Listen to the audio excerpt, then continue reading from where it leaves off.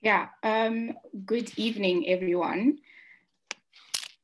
Welcome to the event tonight. My name is Nozizwe Dube, and I am the coordinator of Undivided for KU Leuven, one of the co-organizers of this event, alongside Lean in Leuven Law.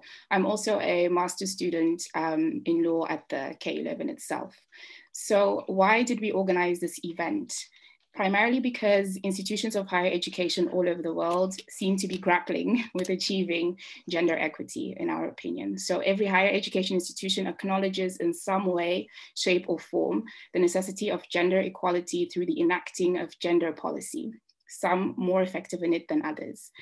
On the 3rd of February this year, KU Leuven conferred honorary doctorates to 5 women. During the conferral ceremony, the rector of KU Leuven, Luc Sels, mentioned that 3 out of 10 senior academic staff in 2019 at KU Leuven were women. Similar results, I believe, can be seen in other institutions across Flanders and Belgium at large. Although this was a considerable achievement in comparison with the few years prior, it is very clear that it is nowhere near enough. Where is the current gender policy lacking in exactly? Which forms of affirmative action should be enacted, and what does the legal framework actually allow? So many questions that will be explored tonight. So indeed, the statistics I mentioned earlier point towards the existence of structural and institutional discrimination towards women. If higher education institutions were inclusive, we would simply not be here tonight.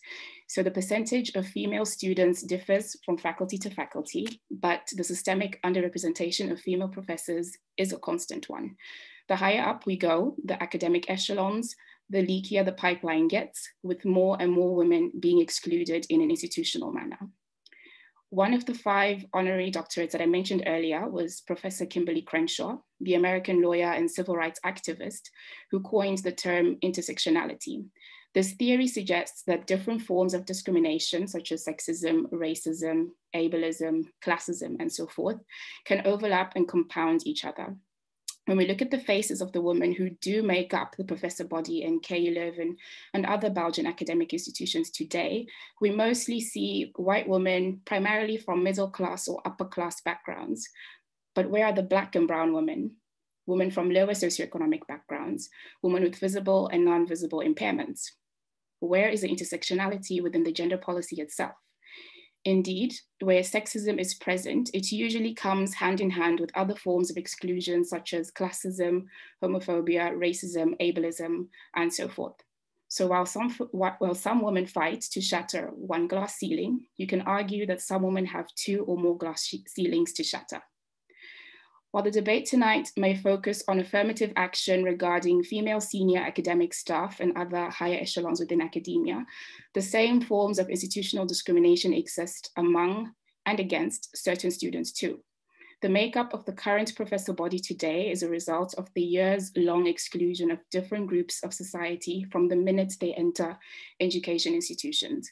The institutional form of the exclusion is portrayed in how children from ethnic cultural minorities and working class children in Flanders are discriminated during their enrollment to kindergarten, as Ms. Dunia Bourabin, one of our panelists, showed in her research from a few months ago. The institutional form of discrimination within higher education is visible when minority students are victims of discrimination from fellow students sometimes, with academic institutions failing to curb the normalization of sexism, racism, classism, and other forms of exclusion within its midst in an effective manner. So today's event will delve into this and so much more. A practical announcement to all of the attendees tonight. It is possible to ask questions to all of the speakers, so also including the introductory lecture that will be given in just a few seconds. You can do so by typing your question into the chat, in the chat box, and you have to send it specifically to Marie, so not just to everybody, but specifically to Marie. She will be collecting all of the questions, and these will be asked at the end of the panel discussion, which is the very last part of today's event. But you don't have to ask a question like only towards the end. If you have a question that comes up directly in you and someone else is speaking, you just type it in. You don't have to wait to type your question in only towards the end of the event. So just make sure you direct it directly to Marie. She will be collecting all of the questions, we'll collect them, and then they will be asked at the end. But I would also just like to take a couple of more seconds to thank everybody for registering for the event.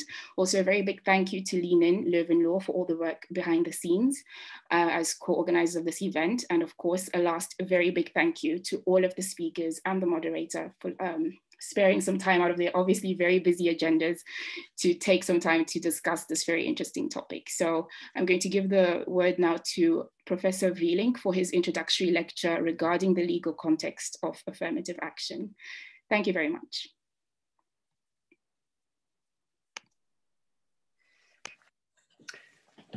Thank you all. Thank you for the introduction. Thank you for organizing this, both to Leuven Linen and the other co-organizers. As you see, I have a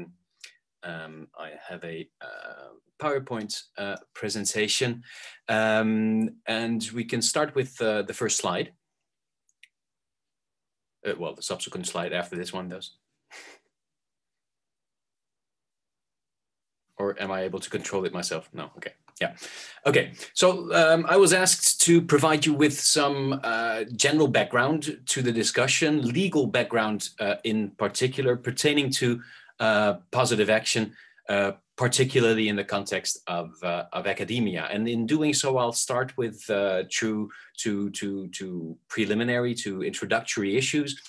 Firstly, obviously, what is positive action? What are we talking about? Is there a definition that we can use that's commonly accepted, or is there a debate? And secondly, given that, well, potential definition, what types of measures can positive action include? What's the range? What types of things can it include? We all know it can include quota, but is there anything else that can be installed? And subsequently, and for the largest part of my presentation, we'll turn to the legalities, and there I'll mostly focus on European Union law and case law by the European Court of Justice, since for our purposes, that's the most important framework, most important legal framework that governs these types of measures. And by way of a spoiler already, I can tell you that the case law by the European Court of Justice is pretty strict. It leaves some openings, as we'll see, but we'll see that there is limited space for at least far-reaching forms of positive action. But we'll start, like I said at the beginning. We can turn to the next slide. What is positive action? If we ask ourselves that question first, well, you'll obviously, when you delve into the literature, you'll see that there's all kinds of definitions. Every author has his own definition, but one of the definition that's relatively widely used is a definition by Bell, Heerty, and Livingston, who use positive action to refer to, and you can read along on the slide, all policies and measures that seek, by means of positive steps, to alter existing social practices so as to eliminate patterns of group exclusion and disadvantage in areas such as employment, education, and business. So, in other words, in their conception, positive action policies, positive action measures, are those policies and those measures in which an institution, an organization, actively seeks to reduce disadvantage on the basis of membership of a certain designated group. It can be on the basis of race, on the basis of gender, on the basis of a sexual orientation, religion, etc. And such for the purpose of increasing the proportion of members of that group in context in which they are underrepresented. And underrepresented, obviously, mostly as a result of past or present discrimination, exclusion, etc. Now, positive action, as has been a controversial issue for decades already, and both on the societal level and on the political level, it strongly divides opponents and proponents, both of whom claim to defend a truly equal society. They just differ in their conceptions of how to go about achieving it. And much of the reasons for people to either be in favor of or opposed to positive action has to do with the specific concept of equality that people are most partial to politically and ideologically. And I won't be boring you with too much theory this evening, but we can discern two major models of equality. Most of you will be familiar with this and the legal protection of those forms of equality. On the one hand, there is the formal approach to equality, the symmetrical approach to equality, and that model focuses on equality for individuals. Formal neutrality is central to it, individual justice, and the merit principle.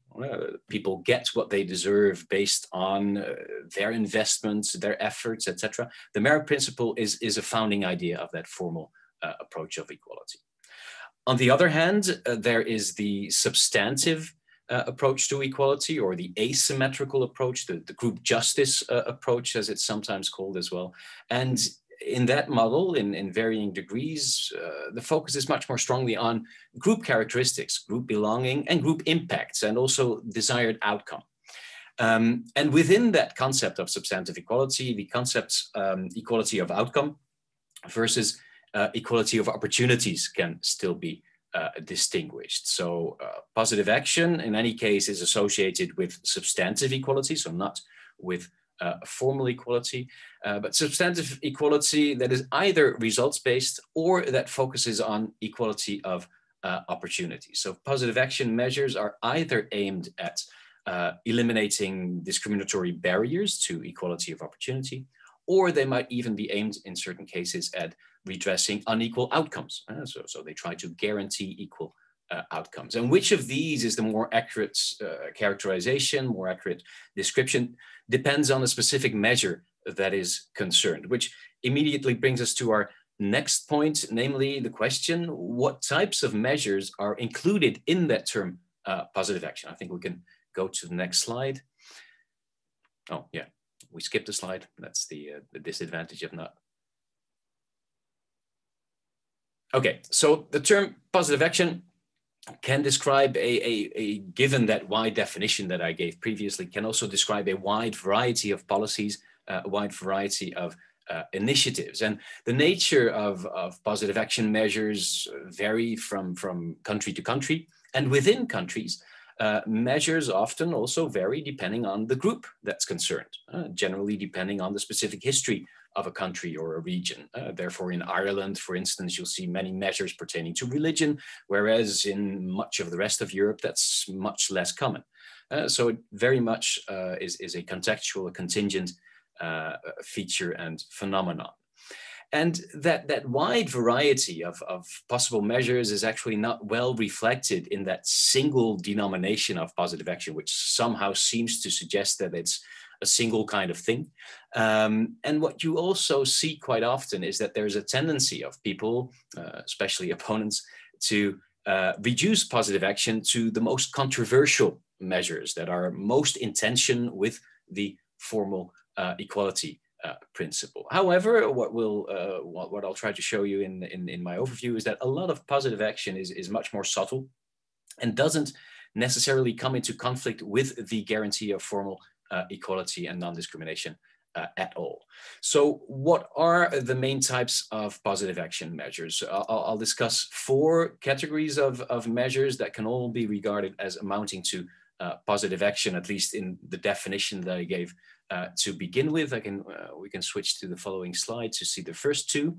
A first type of measure, a positive action measure, is sometimes labeled positive fairness. So positive fairness. Positive fairness involves that organizations, institutions actively and carefully try to examine, identify, and also eradicate any indirectly or unconsciously discriminatory or distorting practices, and that they take active steps to try to put an end to such practices. So in practical terms, what can you think about? Well, it will involve the use of regular reviews of how an organization selects its employees, how it conducts its job promotion, how it's doing its business. And the aim of that type of measure, of these positive fairness measures, is to put a stop to any subtle, any unconscious discrimination that's taking place or that might take place in the future. So if you can, if we're thinking about concrete examples, In employment, it could entail avoiding recruitment by means of so-called old boys networks or word of mouth hiring, or other forms of non-transparent and highly discretionary decision-making. Or it could involve using anonymous CVs to try to avoid, again, unconscious recruitment discrimination. So here, basically, the whole idea is to try to protect yourself as an institution against any indirectly and unconsciously biasing decisions and decision-making procedures in your organization. So that's the first possibility. Another cluster of positive action measures is often referred to as purposefully inclusive policies, quite a mouthful, so purposefully inclusive policies. And that implies, again, using neutral policies that seek to indirectly increase the proportion of members of an underrepresented group by using criteria that themselves do not discriminate. So again, that might sound a bit vague, but you can think of, for instance, businesses that offer childcare services, or that allow explicitly for the possibility for anyone to switch to part-time working.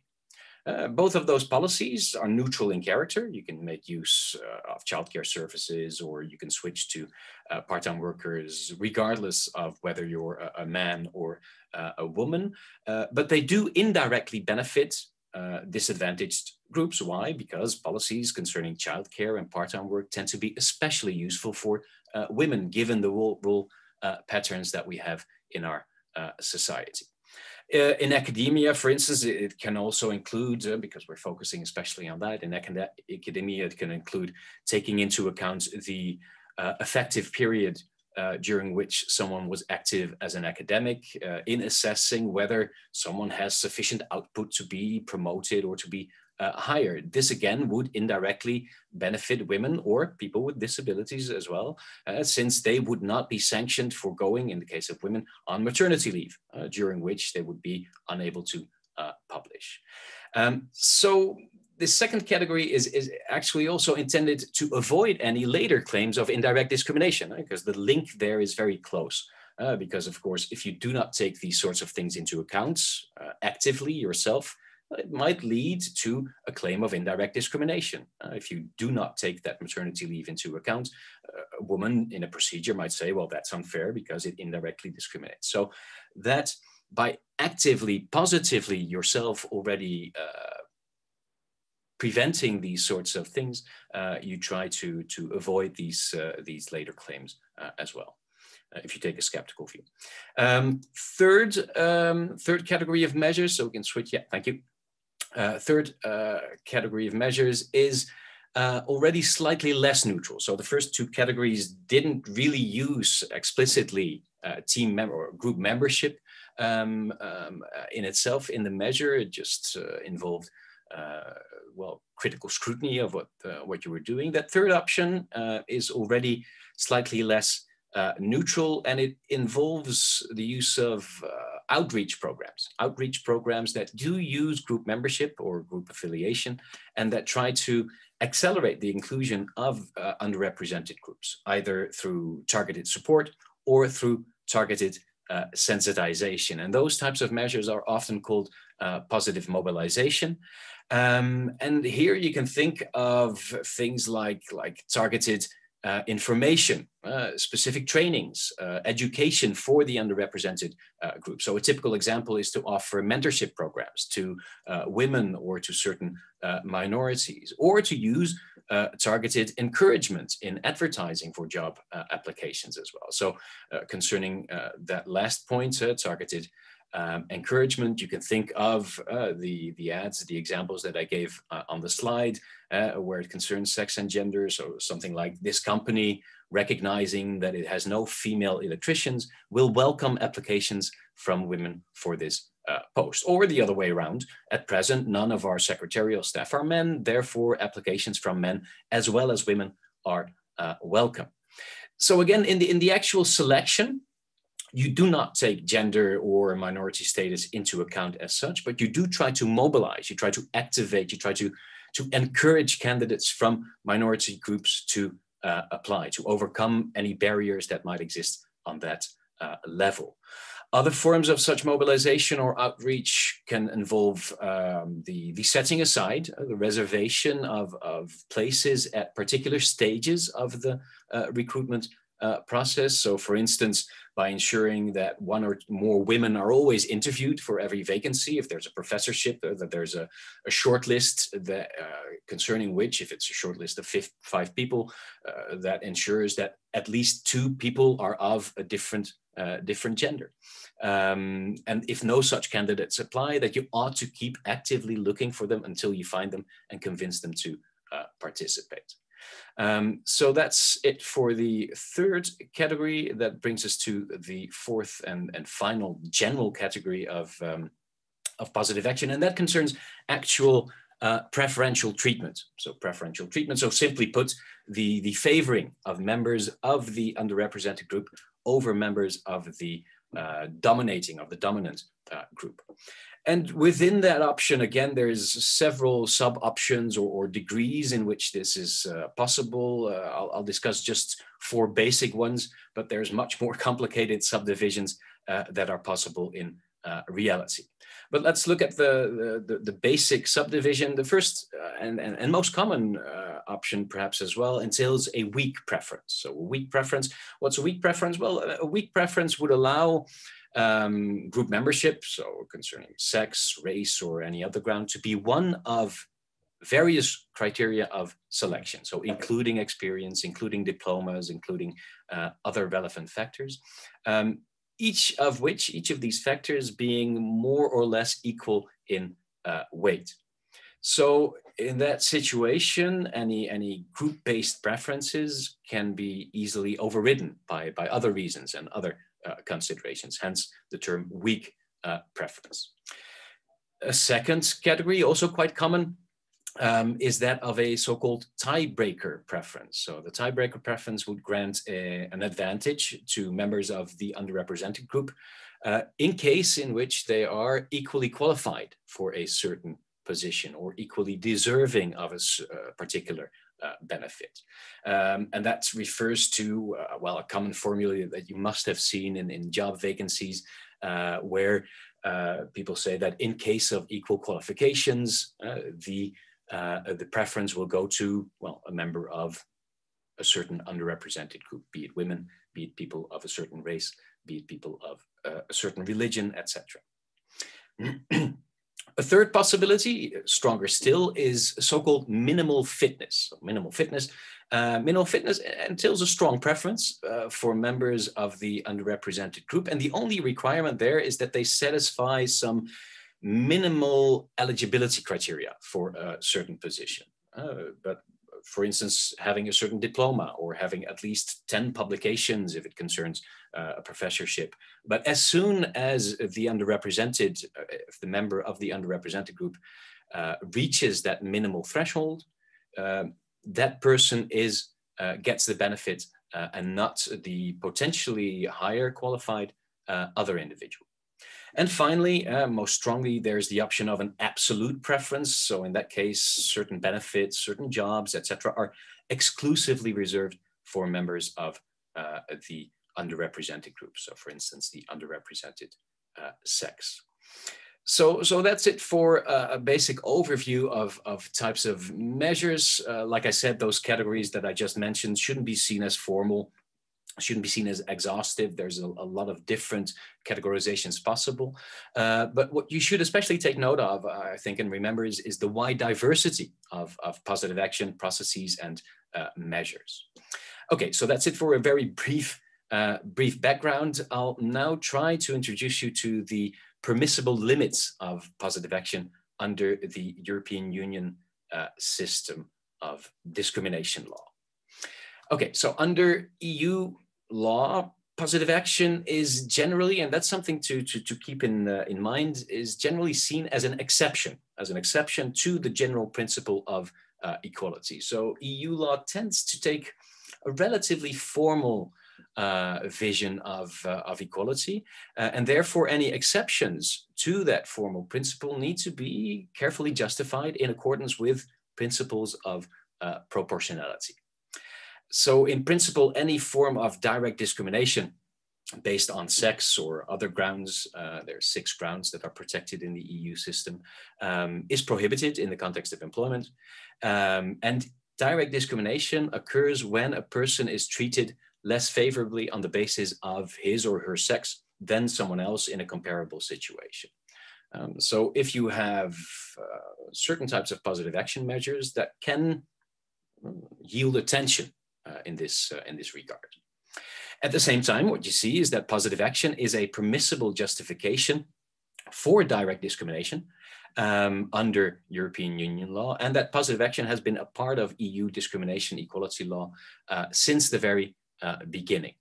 So the very first regulations from the 1970s onwards dealing with the issue of sex discrimination in employment already provided for provisions that explicitly allowed for positive action. And all later regulations, including those concerning race, disability, age, religion, and sexual orientation, they do the same. They all do the same. And all these texts, maybe we can switch briefly. We can switch briefly to the subsequent slide. Yeah, all these texts, and maybe even the subsequent one, because it's just an overview of all of the legal texts out there. So all of these texts state that union discrimination law will not prevent member states from adopting or maintaining measures to prevent or compensate for disadvantages linked to protected grounds. So pretty broad provision that is both offered in the treaties and in all of the EU equality directives. However, what we also see is that those regulations and treaties do not define what these positive action measures exactly may entail. So there's no precise definition, and that was left to clarify by the case law of the European Court of Justice, so the core legal actor within the European Union context. And that court has dealt with positive action measures in, by now, about 10 to 12 cases, all of which were related up until now to issues pertaining to sex and gender in the context of employment, and sometimes explicitly in the context of academia as well. And I'll focus on a few of those cases, not all of them, since I already got a notice that I'm running out of time. So I'll look at the core cases that really illustrates the court's positive action doctrine as it is still valid today. So if we turn to the following slide, we can already turn to the subsequent slide because I'll skip Commission versus France. It's not that important. Kalanka, however, Kalanka is an essential case in which the court really elaborated its approach to positive action for the first time in detail. It's a case that dates from 1995, and the decision established really the basic framework of the ECJ's positive action doctrine that still holds to this day. And the dispute concerned a positive action measure consisting of employment preferences granted to female candidates. And the preference was a tiebreaker preference. So women were granted preference if they were equally qualified as men competing for a position where, in a context where women were clearly underrepresented. And to the surprise of quite a few people, the court held that sex-based preference violated the prohibition of direct discrimination on the grounds of sex to the extent that they were automatic, absolute, and unconditional. So even a tiebreaker preference in itself, so that's not even one of the more far-reaching forms of preferential treatment, but even a tiebreaker preference, the court considered to be unjustified and considered to be discriminatory. The court said that the use of this type of preferential treatment for women was a departure from the general principle of equal treatment on the grounds of gender. And the court was concerned that the way in which the regulation gave automatic preference to women in case in which they were equally qualified appeared to yield direct sex discrimination vis-a-vis men. And therefore, despite the fact that the regulation was intended to remedy disadvantages faced by women as a result of past discrimination and ongoing discrimination even, the ECJ said that the regulation fell outside of the scope of permissible positive action. After the Kalanka decision, so I think we can turn to the next slide. The 1997 case of Marshall is probably the court's most important positive action ruling. So it's a cornerstone of the court's positive action doctrine that clarified and completed the system of scrutiny of positive action measures that was developed in Kalanke. And here the dispute involved a system of preferences, again for equally qualified women, so a tiebreaker preference, competing for employment in public office where women were underrepresented. So up until there, the situation was pretty similar to the Kalanke one.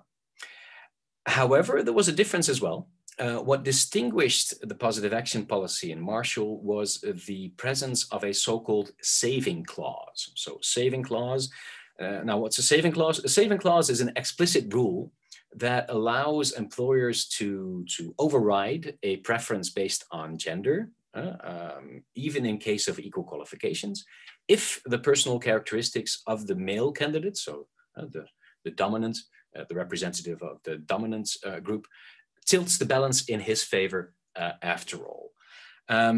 So it's kind of a tweaked tiebreaker preference. And the court says that this form of tiebreaker preference, this form of preferential treatment is acceptable.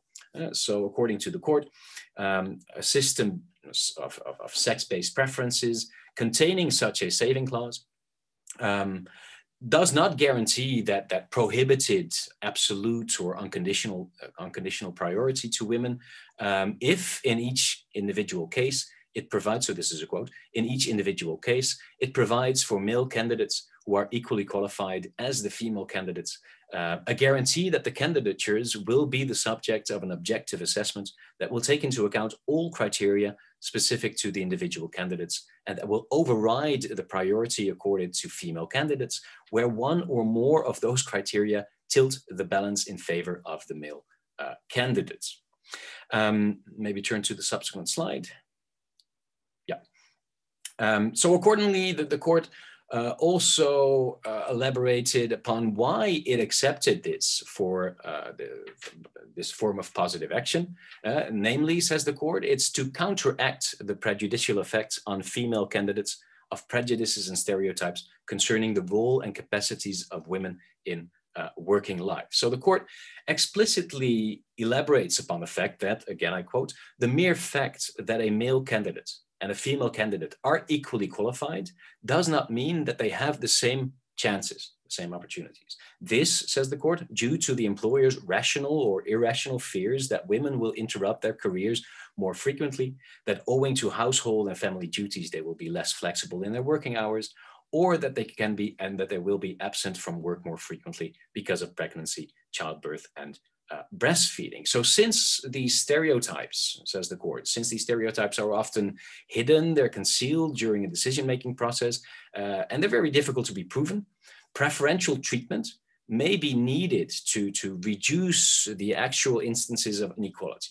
So it's important to take that frame of mind of the court into account. So basically what the court says is formal equality is the principle, is the point of departure, but sometimes due to prejudices that exist in society, formal equality may need a nudge, may need a little push in order for it to really be realized. And therefore you get this very slight, very small leeway, this very small space for positive action to be enacted.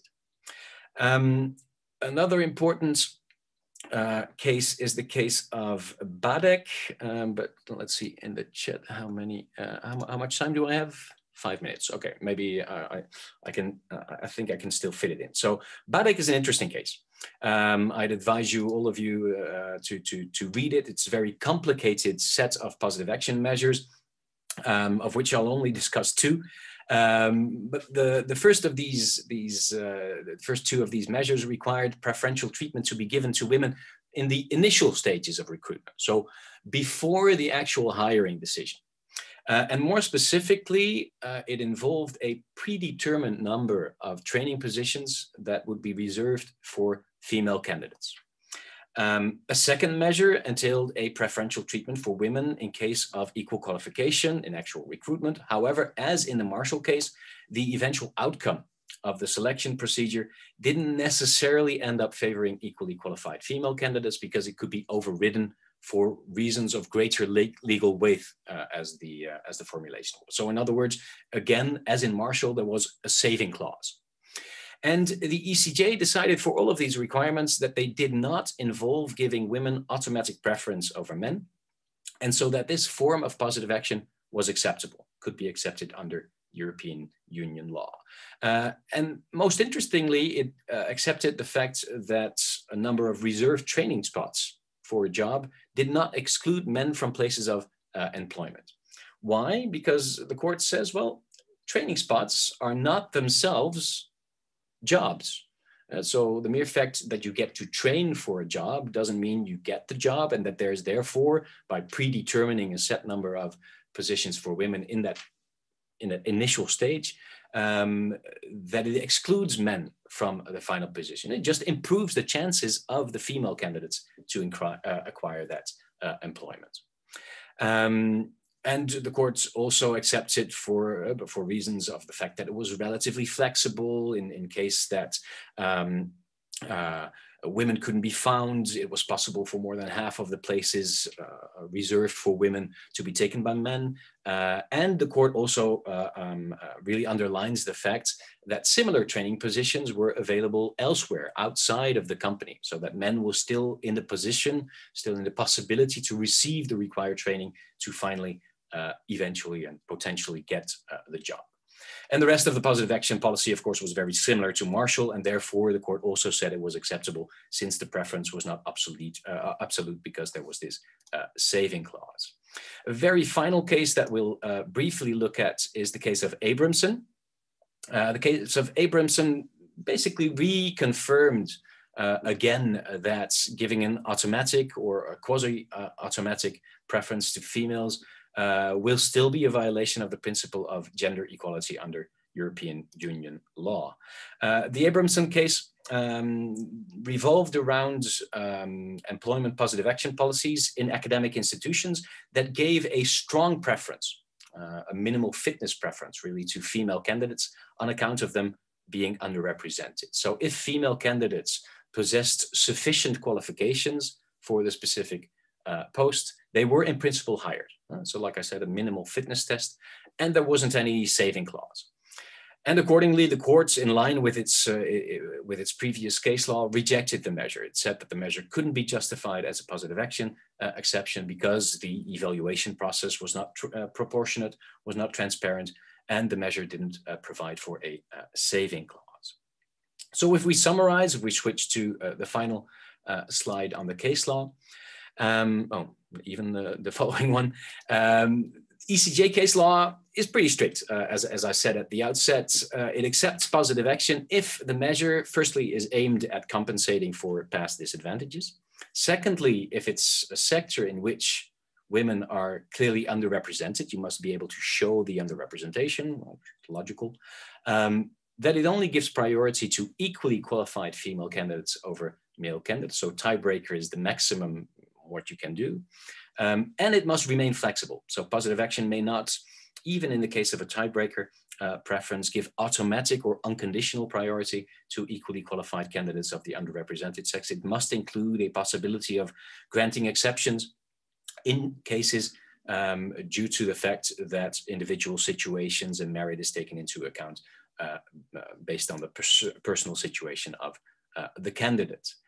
Now, if we switch to the following slide, there's quite a few questions that remain. Well, the first question that remains is, of course, equal. If tiebreaker preference is the most that you can have, what does it mean to be equally qualified? That might be something that the debate later on this evening could focus on as well, because in the European case law, it's not entirely clear because well, there's no such thing as entirely equal, formally equal, identical qualifications. There's always differences. No one has the exact same education. No one has the exact same types and quality of publications, etc.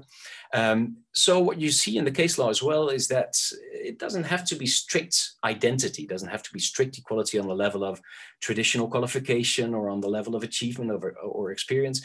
It can also involve potential, talent, that is not traditionally demonstrated, even taking into account systemic barriers faced by women. So you must read equal qualifications more exactly as similar rather than truly identical. So that's the first point. Other points, of course, like I said, the case law by the court is pretty strict. But it's only strict for the fields for which European Union law is relevant. So as soon as you step outside of the strict context of classical employment, there's often much more room for positive action measures. And you can point, for instance, in that regards to the common practice in quite a few European countries to have quota, hard quota, in the boards of companies. So a whole host of European countries, including Belgium, Iceland, France, Italy, Norway, and the other Scandinavian countries have legislation in place that guarantee attaining a minimum percentage. In Belgium, for the time being, it's a third, I think, of an underrepresented gender. So it cuts both ways. Norway was the first country to do so. I think it introduced it in 2006 already with a 40% minimum. And there's even a draft EU directive from 2011 or 2012, I forget the exact year, which aims at 40%, although it's been stuck at the European level for some time now. It hasn't been enacted. Likewise, in the political context, gender quota have also in many countries been introduced, most often on the level of the candidatures, on the level of the candidates list.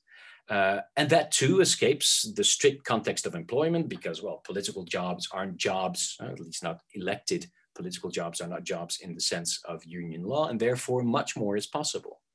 But also in employment, rules are much more flexible when it doesn't concern direct access to employment or promotion. And we saw that in the case of BADEC as well. If you have a short list that can be allowed in the pre-selection phase. It also concerns supporting measures concerning childcare, for instance. There you can give the benefit to women as well. But with that, I'll end up because I think I've transgressed my time already. What's interesting as well is that many things also remain unclear. So the court hasn't really pronounced itself on a number of things. The boards of companies, for instance, the court hasn't yet had the opportunity to pronounce itself on it.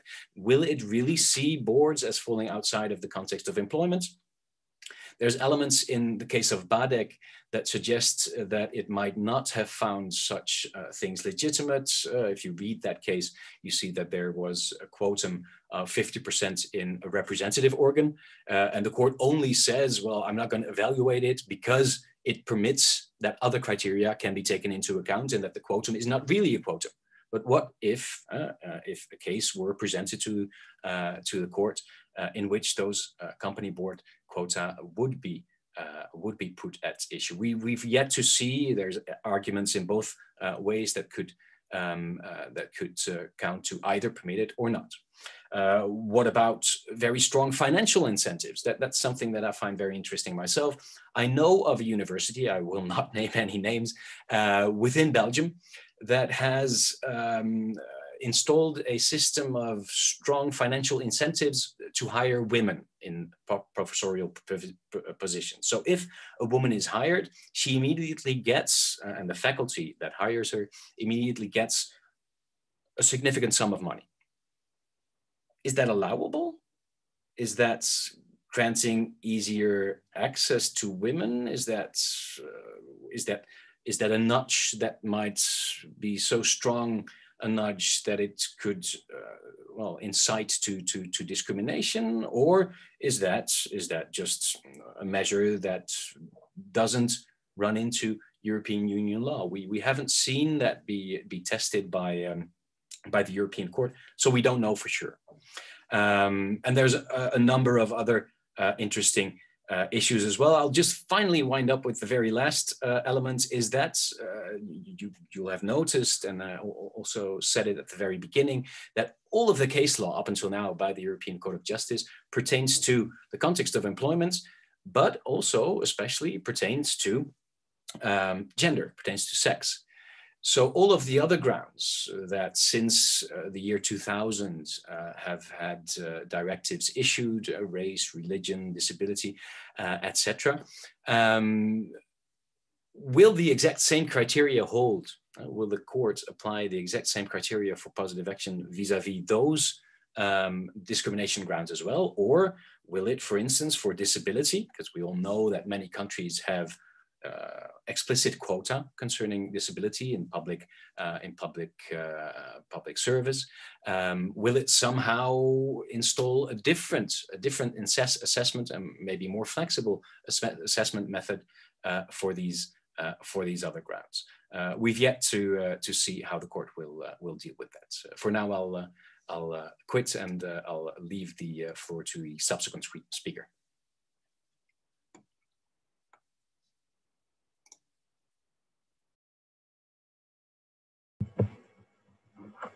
So thank you very much to Professor Vlieling for this very interesting and thought-provoking lecture. We've already received a number of questions, so we'll get back to you later on. But now we'll give the floor to our next speaker, Andrea Bardein, from our staff services of our diversity policy office at KU Leuven. Andrea, the floor is yours. Thank you. Good evening, everyone. And first of all, thank you to Lean In and Undivided for organizing this debate.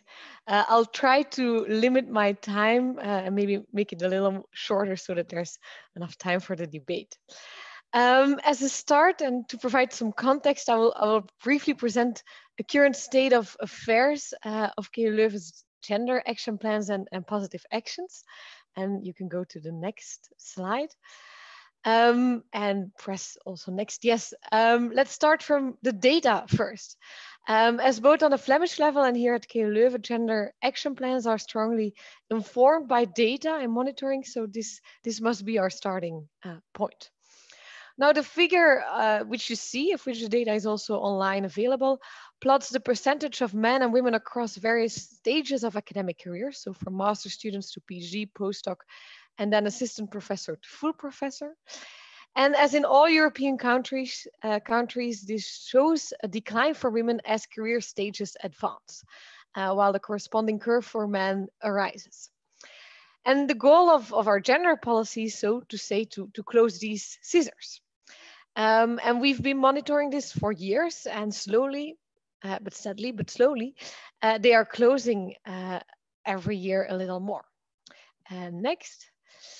We do see that in our recent appointments of professors, that while women are 30% of the candidates, they are 40% of the newly appointed professors. And women and men also have equal chances of being promoted. Now, while these numbers are hopeful, progression remains slow when you look at the senior academic staff as a whole, certainly the top levels. In part, we are limited here by the structure of academic careers, that people are appointed almost always as an assistant professor, and it takes decades to reach the rank of full professor. Moreover, we've set ourselves the target figure of 50% in the new professor appointments, and we were at 40 this year. A few years ago, we were at 50, but this differs. Next. Now, the gender action plans at KU Leuven, which have been in place since 98, are aimed at closing this so-called scissor diagram. And our current gender action plan is shared with the other Flemish universities and drawn up together with the Young Academy. It focuses on 5 lines of action, which I don't have the possibility to discuss in detail, but you can find it on our website. And the first one is raising awareness on gender inequality and implicit biases. Second, developing recruitment and promotion procedures which are open, transparent, and merit-based, and in which biases at all stages are prevented. Third, working towards gender-balanced representation in leadership and policy bodies, meaning 1/3 of each gender currently. Fourth, ensuring that people can facilitate a healthy balance between work and private life, in which career breaks do not affect career chances. And finally, extensive monitoring of gender data to identify barriers and to ensure accountability. Now, within the context of tonight, the stance of KU Leuven and by extension the Flemish University Council on positive action is an important context. And as you can infer from the gender action plan I've outlined, the focus of gender policy in KU Leuven makes limited use of hard quotas. Rather than focusing on the quantitative results, the policy plans are focused on changing the institutional culture and structures. And this corresponds partly to what Professor Vreeling called positive fairness and inclusive policies. Now, this is a long-term work to ensure that our structures at all levels provide equal opportunities for people of all backgrounds. And one example here are our gender vanguards. They sit on each faculty advisory committee, which is the committee that appoints new professors. And their gender vanguard is a member who prevents the gender sensitivity of the discussion of the assessment procedure and whose task it is to prevent implicit biases from influencing the procedure. Now, while gender vanguards were originally asked to focus on gender biases, their role in practice has evolved to encompass implicit biases in general. A second aspect here is that we work towards facilitating a qualitative and holistic assessment of application files. So people are asked to report effective work time so that this is the base of the assessment. There are, however, some hard quotas in place. In a few boards, this is a hard quota, and we've also recently introduced a measure that faculty boards and doctoral exam committees cannot consist of only men or only women. And for other bodies, we have soft quotas in place or target figures of 1/3 of each sex. Now, this is not to say that more extensive or further going forms of positive actions are not being considered. If I go back to the scissor diagram, I discussed that among the senior professors, so the professors and full professors, progress is very slow, and it's an ongoing debate of how and if we can speed this up rather than awaiting the process of recently or the progression of recently appointed professors in their career, because this will take some time. And here positive actions might be a part of the solution. And moving to the next slide. If we broaden the scope on gender policy to other diversity characteristics and their intersection, I will briefly refer to our current diversity policy, where with regard to staff, current priorities are the development of policy regarding staff and students with an LGBTQ background. And we're also exploring policy initiatives regarding barriers in the recruitment and career development of staff with a migration background. And next to that, our policy has focused on internationalization and inclusion of staff with a disability. Now, in general, we do encounter here an important challenge. As I said, monitoring is the base of good policy and also for positive actions and monitoring their effectiveness, which is also an important requirement for our legal condition for positive actions, which is that outside of gender and nationality, other diversity characteristics are not systematically registered and therefore monitored. And the legal and practical conditions to monitoring these are very difficult. So this is a challenge for us and also our colleagues of other universities. And at KU Leuven, we've tried to overcome this by allowing staff to identify themselves as someone with a disability or migration background or international background in our employee satisfaction monitor, which takes place every 3 years. And in this way, we, for the first time, tried to map barriers in career progression and inclusion in order to develop or to ensure that our policies are data informed and focus on the right career stages, for example. In developing this further also towards the future, we also look at our student policy, where together with the other Flemish universities, monitoring instruments have been developed based upon self-registration when you inscribe as a student at the university, which allows to monitor student groups of different backgrounds and provide tailored support and recruitment when necessary. So this is a very quick and general background of the context in which we are working and of the debate. And as I said, it's very much remains a work in progress to make sure our university is a reflection of society, and I'm looking forward to an inspiring debate in that regard. Thank you very much, Andrea, as well, for the overview of what's currently being done at KU Leuven.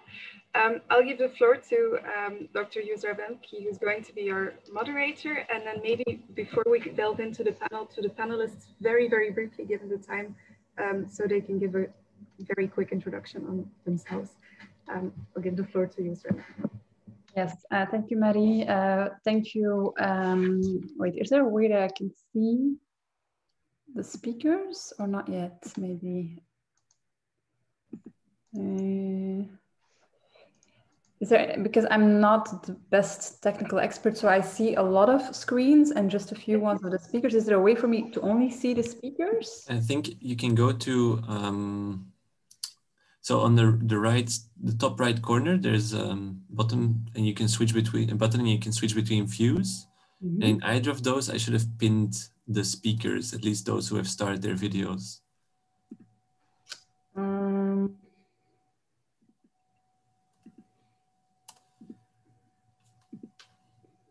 Yeah, but it's okay.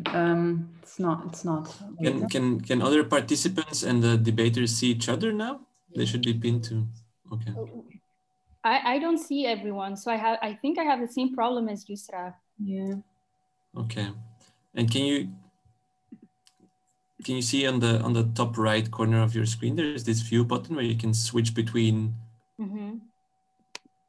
And it doesn't make a difference? No. So no.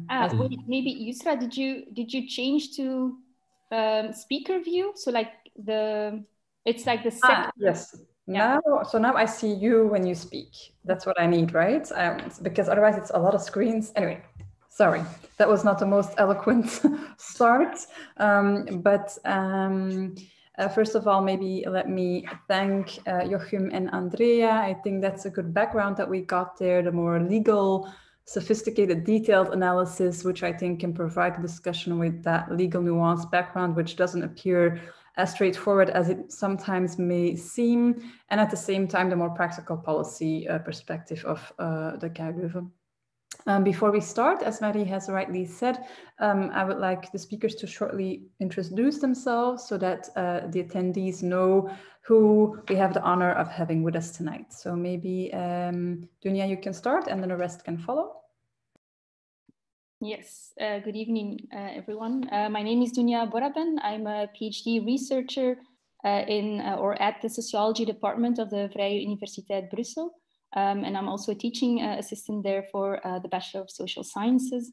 I am currently doing research on everyday gendered racism and everyday sexism at the Flemish higher education institutions. I am, on the one hand, looking at the experiences of female early career researchers from different backgrounds, and at the same time also looking at gender and racial attitudes from those in management positions to try and create a whole picture on the situation in the academy. So I'm very interested in participating to this panel today, and thank you, Nozizwe and Undivided and Lean in Law Leuven to invite me for this panel. Thank you, Dunya. I think it's safe to say that we're at least as happy to have you on board. Maybe Nomfundo? Hi everyone, my name is Nomfondo. I'm a PhD candidate at Oxford from South Africa. My research is primarily on affirmative action in South Africa, but I'm currently doing a comparative analysis on some of the legal sort of instruments looking at the United States, India, which is the oldest affirmative action regime in the world, with South Africa. So asking some of those technical questions that started our conversation today is like, what is a quota and what is a quota that is permissible, what is not, and sort of looking at the different approaches comparatively to figure out what will fit sort of the South African particular desire to redress something as big as colonial and apartheid sort of domination and oppression through a tool like affirmative action. And I'm really excited to be here today, and I hope I can be helpful even from a comparative experience. Wonderful. Very, very interesting research. I think you've already touched upon a very tricky issue, the one of quota versus that entire legacy of structural oppression, and how do those in any way tie in with one another. And I think that's also one of the advantages of online meeting, is that we can have someone like you so easily with us tonight. So I think, again, quite a privilege. Perhaps Deb? Yes, good evening, everyone. I am currently the HR director of KU Leuven. And I am, how would I say this? I would like to be inspired tonight. I would like to hear some new ideas in how we can further improve our gender policy, the gender policy that Andrea described. We have worked it out together, the HR department and the diversity team of KU Leuven, together, of course, with all the faculties and so on. So I'm really here to listen to all of you and to hear also good ideas and bring in some of the things that we also tried in KU Leuven and that did work out well, but also some of the things that we tried and didn't work at all. So maybe we can exchange a bit of these more practical things that we have tried at KU Leuven and inspire each other in this way. Okay, wonderful. I think that perspective is equally interesting as a more academic one, so no need for you to shy away into only listening. I think everyone will be curious to hear what has been successful and what hasn't. And then finally, Lisbeth. Hello, good evening. So my name is Lisbeth Stevens. I am a proud alumni of the KU Leuven. I studied there law many years ago. And then I wrote a doctoral thesis on the criminal legislation on sexual violence. Since then, I have always had a small academic career at KU Leuven, but I've been mostly invested in a policy-making career, first as a member of the staff of several government members, and since 2014 as the deputy director of the Belgian Institute for the Equality of Women and Men, which is the equality body for gender in Belgium. And as such, we are dealing with issues like quota and gender equality as a whole on a daily basis. So thank you very much for having me here tonight. Wonderful. Maybe I'll quickly introduce myself as well. My name is Yusra Benfki. I have a background in law as well, in human rights law more in particular. My master's in general law, but a second master's in human rights law. And I recently defended my PhD successfully, and I'm currently working at the Hannah Arendt Institute as a valorization coordinator. And I'm very happy to be able to guide discussion today. To start that off, maybe we can do that with a teaser, something you will all certainly have heard of because it is often used in debates. And just to throw that in there and get a feel of where you stand, which is by imposing quota, women or other outside groups only get a specific function because they are women or members of that particular outgroup and not because of their merit. Maybe a quick round of thoughts on that one. I'm not going to always say who's going to go first, so just feel free to pitch in and speak when you feel ready, unless, of course, everyone remains quiet, and then I'll have to, yeah. I can start, I guess. Well, yes, indeed, Yusra, this is a very common argument that mainly opponents use when talking about quota, but also other forms of affirmative action. And I think the issue with this argument and just with this argument that opponents provide is that it starts from the belief that we live in a merits-based society, that we live in a meritocracy where everyone who just works hard, who has the right talents and skills, and really wants to achieve something will achieve it. So everything we get in life is based on individual merit, and thus an equal share or inequality should only be the result of the lack of merit, which of course justifies then inequality. And therefore opponents then argue that within a meritocracy, quota is unnecessary because that would mean that these positions would be provided to individuals who are untalented and don't have the right skills, and that it would be just a result of luck that they get there. And I think also that the concept of luck is very important here because as I already mentioned, I also conducted research on everyday sexism and racism in academia. And most of the women that I talked to also mentioned how in their first interactions with their colleagues that they got to hear how lucky they must be to have gotten this position. And this is not because of quota, but just because of gender policies in general. So this idea that we have of living in a meritocratic society also means that we start from a so perceived neutral conceptualization of what merit and excellence is.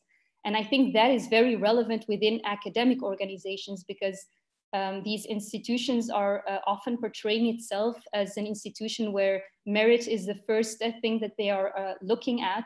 But we often tend to forget that the institution is built around an invisible norm. And therefore, in my work, I define academia as a gendered and racialized organization, or as an inequality regime, as would be said in sociology. And by saying this, I mean that academia was originally built to educate the white male elite. And now we still see that the labor processes and the characteristics are still built around that masculine and that white norm, but it just has become invisible. And so that's where the problem lies in the first place, that merit is perceived to be universally achieved by everyone, but that's not the case because as we see, male candidates are often considered to be more fit because they have the right abilities to be an academic than a female candidate. So this argument that women who are appointed by a system of quota do not have the merits could be counter-argued if academia in the first place is going to acknowledge that they are a gendered and a racialized organization. So I think that is one of the first things that we need to acknowledge. I think that's a very excellent reflection to start with. Anyone wants to add to that?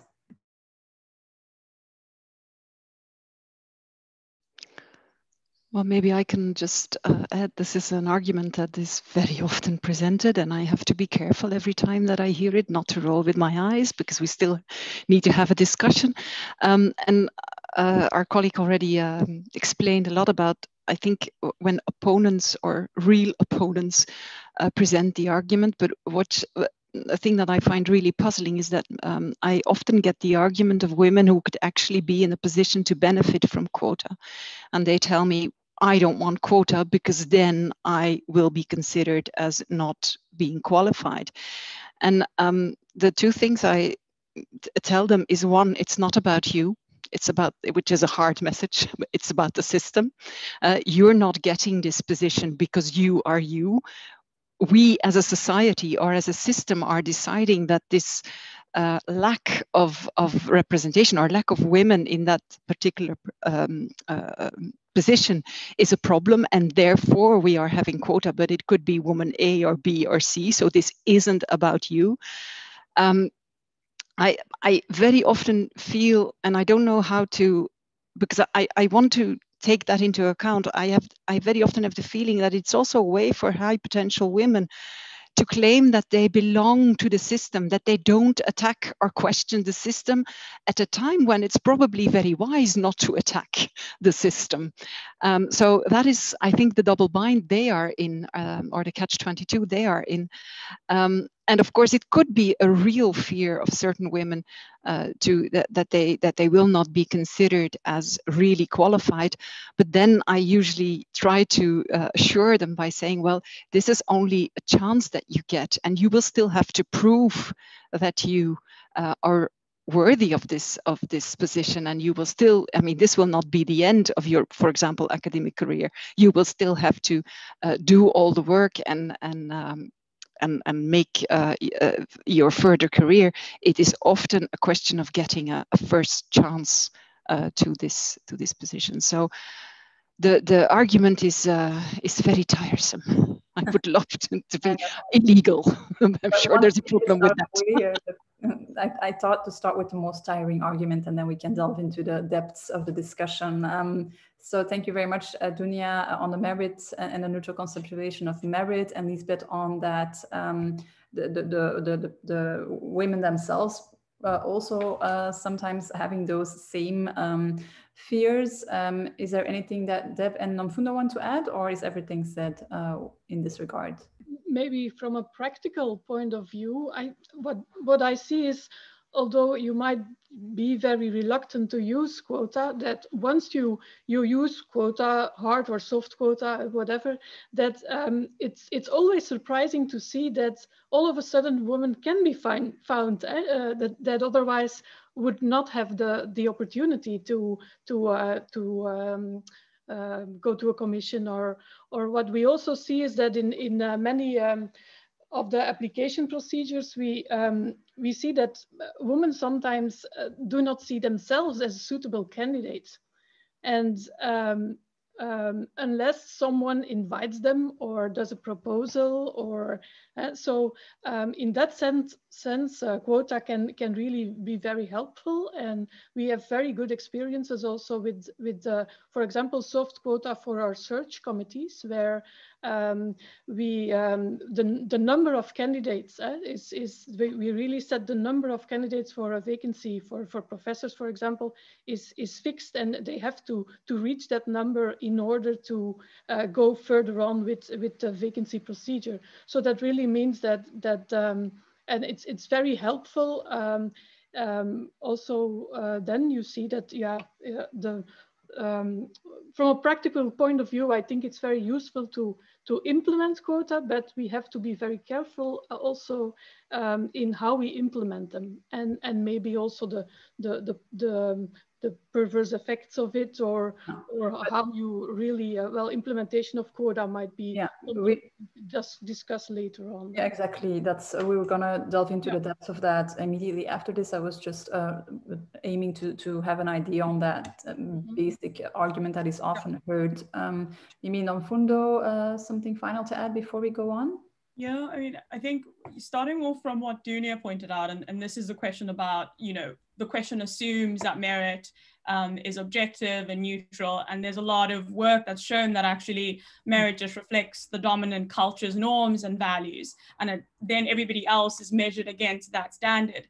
But even if, say in an ideal world, it was possible for us to have absolutely objective criteria, the other question that comes about is, are there some things that are more important in individual merit and efficiency in society that a jurisdiction or country might say, this is something that is particularly important to us, even though we understand merit, we are in an ideal society where we can measure it objectively and neutrally, but we care more about redressing historic injustice because of, patriarchy or white supremacy.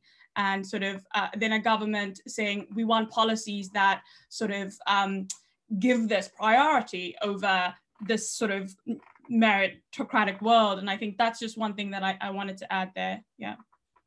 I think that's a wonderfully interesting addition, because it also moves us out of the way, out of the framework that establishes merit as the predominant criterion in the first place. And I think it's interesting for us to actually move outside of that box potentially. So a wonderful addition.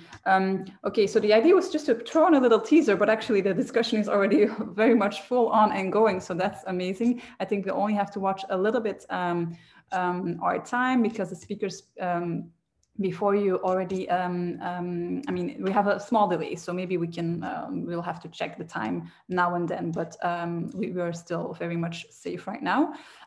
So if we now delve into the discussion a bit further, and we seem to agree that quota are necessary or do have a place within broader equality policies, the question becomes, what are the basic conditions then for quota to work and to be effective? Do you know of good practices, perhaps? Do we speak of soft or hard quota, things that have already been mentioned before? And maybe tied into that, at the same time, what are potential risks, as Deb has already pointed out, if those conditions are not met? So I know it's a lot, but it's basically just in what conditions do you see quota work, and what happens if those conditions are not met? Are the consequences perhaps even more harmful? So let's delve in, but feel free to start.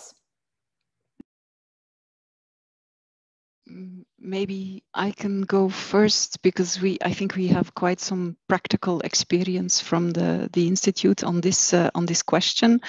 I have 4 conditions that I think should absolutely be met for quota to work. Quick, before you delve into those 4 conditions, I just got the message from Azizwe that we are fine on time, so that we don't have to compensate for, so just okay. Don't have to feel rushed, and I think that's okay. Good. Okay, so the first, what we see in practice is that you need a firm legal sanction, or a sanction for quota to work. And I dare to say that because I can compare 2 gender quota that are in place in Belgium as of now. It's like on the one hand, the quota in companies, but we also have a quota on higher civil servants, a one that is much less known than the one for companies. We see that even the one for companies is sometimes difficult to have it sanctioned and to have it implemented, but the one for higher civil servants is even more difficult because it lacks a firm legal sanction. In theory, there even is one, but it's very difficult to get it applied, and because it basically means that a nomination of another civil servant would be considered void, and then the procedure would be done over. But so that's the first absolutely necessary condition. I would say that you need a framework with firm sanctions. The second one is, I mean, it's going to sound really basic, but you need a follow-up system. You need someone to say, well, you're not doing what you should be doing according to this quota, and so we are going to make you implement the sanctions, or we are going to make sure that the sanctions are applied. And again, this will probably sound very basic, but for example, for the quota in companies in Belgium, for now, we do not know who is qualified to make sure that companies follow this. And we are highly depending on the self-regulation of the companies to apply these quota. The third condition, I would say, and Jochem has already commented on that, is that we absolutely need a discussion, or not even a discussion, we should just bypass the strict definition of what is equal qualifications. What works, we find, is to at least have candidates put into categories. So don't make a list of this one is the best, and this one is the second best, and this one is the third best, because it generates discussions, very, very difficult discussions. And also I mean, it will not allow for a situation in which you can say, okay, they might not be identical qualifications, but they are similar, and they are similar enough. So if you have quota and you have to have a system to apply them, make sure that the candidates are grouped in categories of qualification and not in a strict list.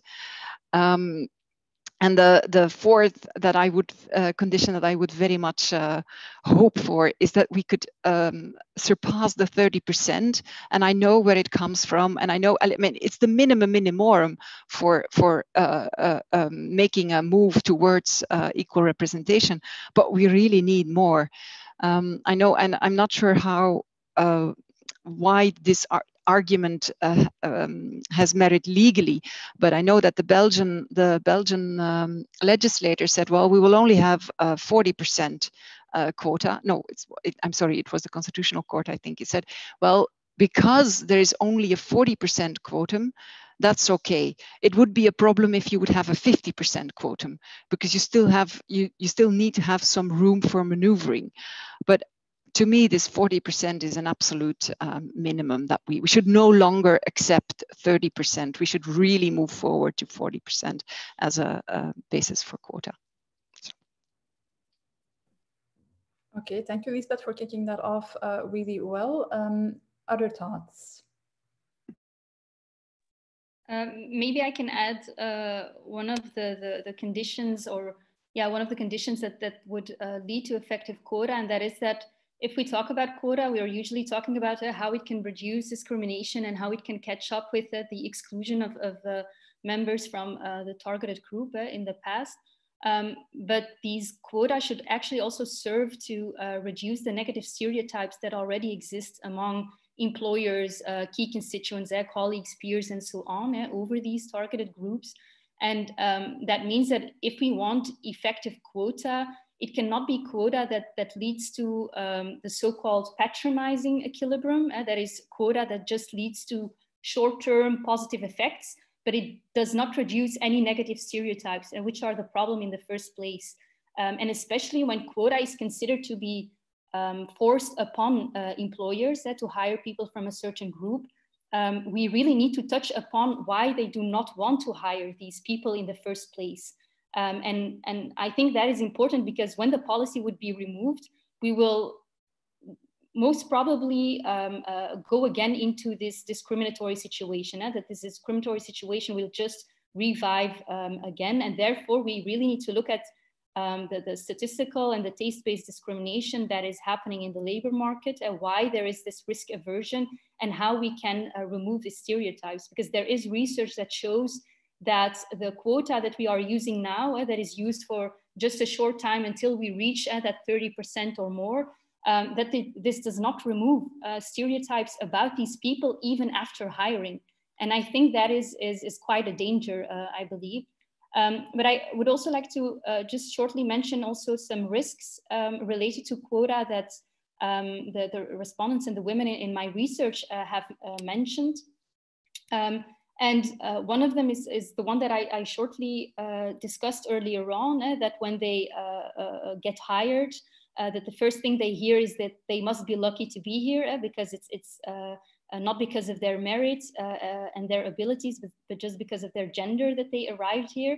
And this does not only affect the positive relationships that they want to create with supervisors and peers and colleagues, which of course is very important for their job satisfaction and their motivation, but it also has a psychological effect on them, because they start to doubt about the abilities and whether they belong in academia. And I think this is also something that we really should focus on. And another risk, the second risk that most women discussed, was related to the use of quota in boards and committees.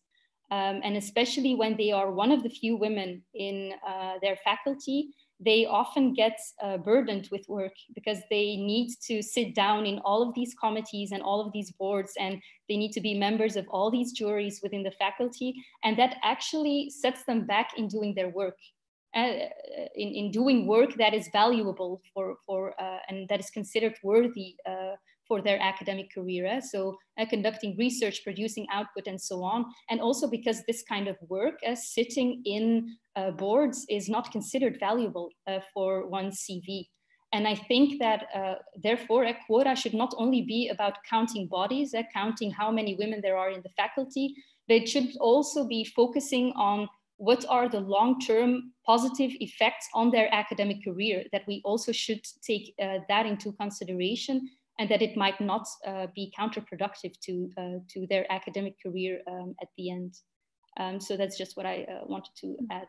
I think also very valuable addition, something I also painfully recognized from my own academic career. So maybe Deb and Nomfundo, I see you nodding, and I'm sure that you have reflections to share. Similar experience with the full professors at KU Leuven, the women, they are really, it's really a perverse effect of the quota to some extent, in that they are pushed to accept invitations and additional work, and that this additional work really is not always very beneficial for their further long-term career. So that's really a thing, something we have to take into account when we are thinking about quota. Maybe I want to bring in something in addition. I think quota is not enough. We all know that, but it's also it's not because women are in a committee that less gender biased decisions are guaranteed.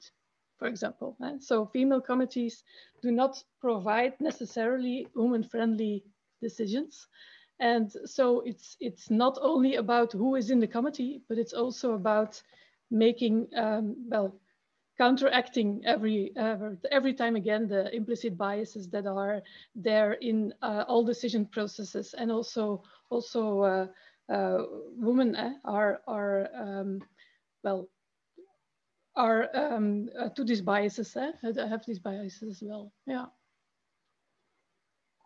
I think also a very valid point that it is not only about the whom, but also the processes and the ways of decision making. Nomfundo, what are your insights?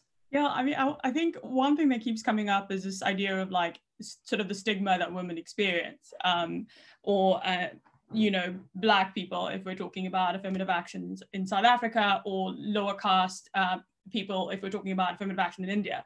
And I think sort of the theory is two-pronged. So it looks at the internal stigma, so what the beneficiaries themselves feel, and then it also accounts for the external stigma. So this is the idea of the prejudice and the stereotypes from the dominant groups who sort of direct sort of the prejudice towards the beneficiaries. And the empirical work in the Indian context, as well as in the US, shows that while there exists both external and internal stigma, quite a lot of beneficiaries still say that the benefits of these policies outweigh sort of the internal stigma. And sort of recent work in India has said, like, a key intervention in this regard is to redress external stigma, right? So I think what Dunia was talking about is like really grappling with patriarchy, white supremacy through targeted programs in the workplace or in higher education institutions to grapple with external stigma, which then has a positive impact on internal stigma.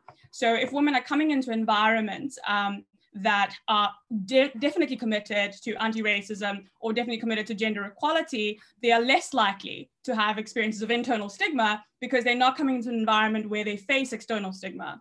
So the intervention for one actually becomes sort of something to redress internal stigma. I think the risk about talking too much about internal stigma is that often this argument is used as a justification to get rid of affirmative action. I mean, we know in the US, Justice Clarence Thomas and a lot of his judgments, he's been a key sort of driver of this argument that, you know, quotas and affirmative action harm the beneficiaries, so we should get rid of them. So I think we just always have to come back to nuancing this internal stigma issue, because empirically the beneficiaries always say, though we do experience this, the benefits of these policies definitely outweigh sort of the harm. I think that's also a very valid addition. I think the whole connection between internal and external stigma, internalization being dependent also on fighting external stigma, I think that is very important. And also very correct that you point out that the danger of over-focusing on that is that it is often used. You don't want to be hired because you're a woman or because you're a woman of color, et cetera, and so that can become a double-edged sword in and of its own. So I think that's a very important nuance that you add there. I think yeah, there's so much that's touched upon here. Do we have to, Lisbeth, and is there anything that you want to add again now that we've done the full round, or anyone else that wants to react on what a colleague has said?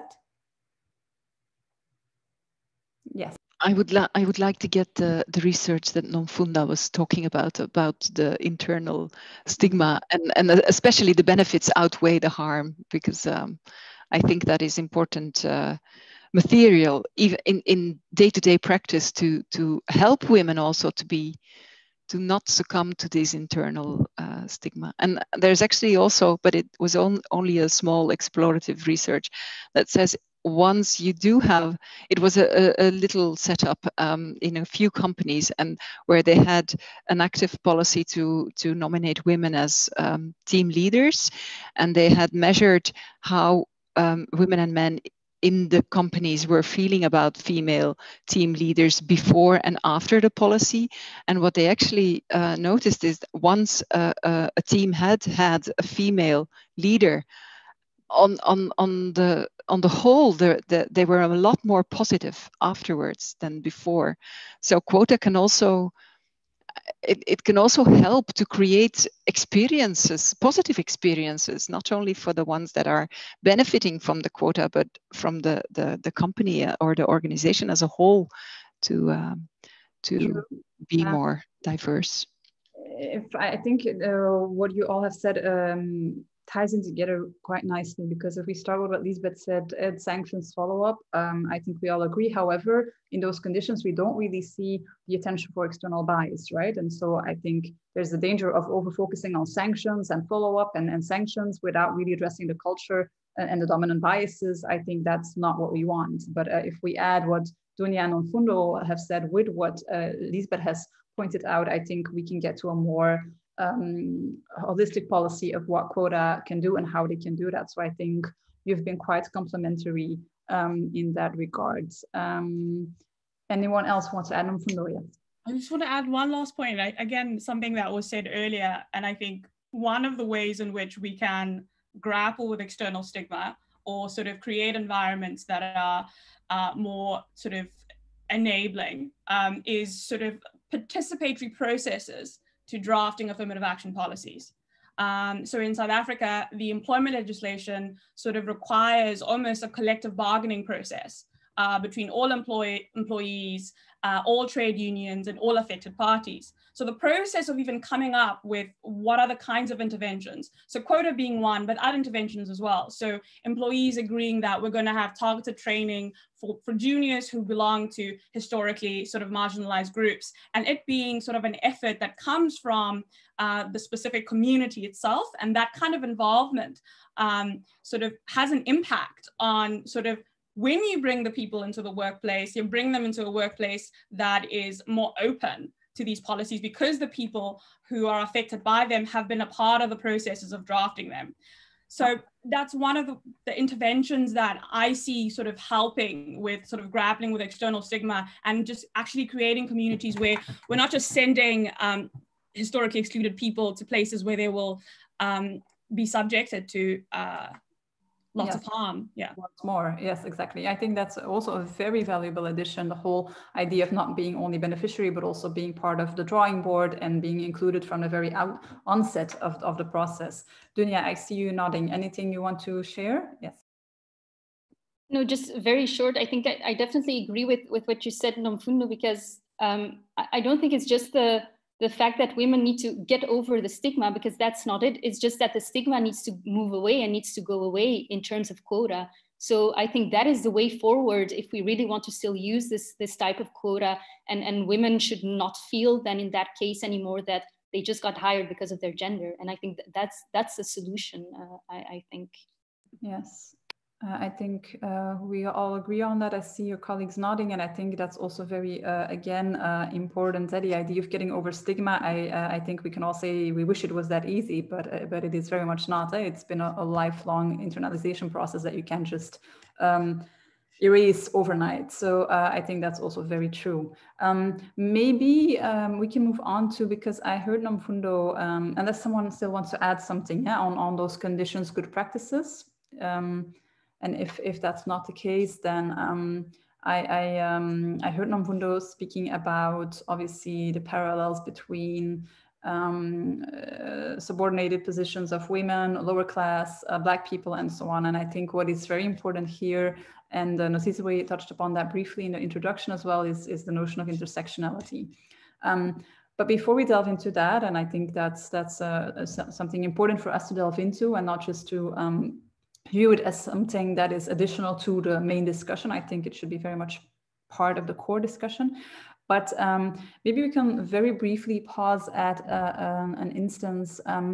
It's a little bit in line with what Joachim has introduced to us before, but there's this Dutch case of the Dutch equality body. I think you're all aware of that case, a Dutch case on affirmative action, which concerned the Technische Universiteit van Eindhoven, which opened up a number of vacancies exclusively for women for a period of 5 years. But the Dutch equality body found that system to be discriminatory towards men and did not accept the policy. If we look at the arguments, the body says that it was too absolute and too unconditional, which for me rings the bell to what Joachim said in his introduction. It's very similar to the formal EU approach, and that they said that they should have looked at less restrictive measures. So when we look at this case where like quota really bump into the judiciary or quasi-judiciary system, and it is then struck down because it is viewed as discriminatory towards men, what are your thoughts on that? Is there any way for a quota to pass a legal test, or do the legal arguments have to change? Can we have a quick short, not short, sorry, I keep on saying short because I'm always stressed because of time, but just long and relaxed round of thoughts on this one?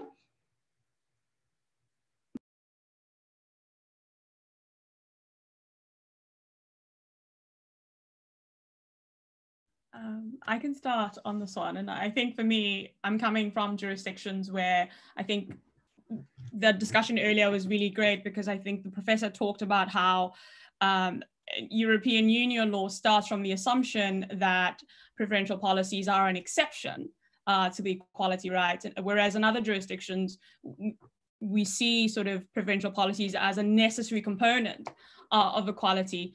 And that has implications for how narrow we require the policies to be, and these are issues of judicial review, like how far the courts are willing to go in questioning the choices that are made by administrators based on what it is that the equality right encompasses. So, I mean, so on the position of comparatively, if I were to apply South African law, this quota is not only an easy quota that would pass constitutional muster, but it's even less stringent than some of the things that we do allow. For example, the quota required the woman to be equally qualified to be able to so again, in South Africa, we have what we call the suitable qualification criteria, which was discussed earlier. It's one of those strong preference forms of affirmative action. So under that model already, this kind of quota would be quite acceptable and ordinary in the South African context. But even more importantly, the level of judicial scrutiny, I think, for me, in this judgment, just showed the dangers of having a model that still starts from the assumption that preferential policies are an exception to equality. So one of the strange things that the court then says, because the institution had tried all these other interventions, but they weren't binding and had failed, this is evidence that this measure is not proportionate. And actually, in another context, you would think, actually, the fact that they've tried this shows you that this was a last resort. Like, the coercive nature of this intervention comes as a last resort because they've tried everything else. So for me, it was very strange reading this, but understanding the position from which European law starts, it makes sense in this jurisdiction. So I think what this judgment should be saying to European Union lawyers who are trying to push the boundaries of this is that they need to go back to the initial assumptions and push against those. That's where we have to start. Again, these judgments are from 15 years ago, 20 years ago. So there's a lot of room, I think, if new cases come, to push that initial foundation. So that was my initial thought on this case. Yeah, I think that's a very, very true what you say. And I think it goes back to that distinction between formal and substantive equality. What is your framework? What is your basic view on equality from which then the arguments are then derived? And I think there's a risk to only focusing on arguments without really going back to what is the root vision on equality underlying these arguments, especially in legal cases. I've now gotten a message that we do have only 20 minutes left, so I'm sorry if I'm giving very mixed signs on time, but if there's anyone who wants to add to that, and if not, we'll move on, but any further thoughts? I will just make a small comment, because I think after this intervention it will be useful. I haven't found myself in many places where I can say this, but this is one of the frustrations from an old feminist, because we didn't start out with this in the fight for gender equality. We didn't start out with this formal idea of equality. We started out with a substantive idea of equality, and it's actually the movement towards non-discrimination and equality law, in my view, and it's probably a political view, that is now forcing us to try to put substantive policies in a framework that doesn't fit. And it is really frustrating sometimes. And I'm sometimes a bit jealous of my colleagues from 40 years ago who could just say, well, we just need to emancipate women, and this is the policies that we need. And nobody would ask, well, what are you doing for men? And are they entitled to these policies as well? And now, I mean, I've had regular discussions with Joachim on this point, but it makes it a lot harder that we now have to try to fit these policies that we know could work into this legal framework of equality and non-discrimination.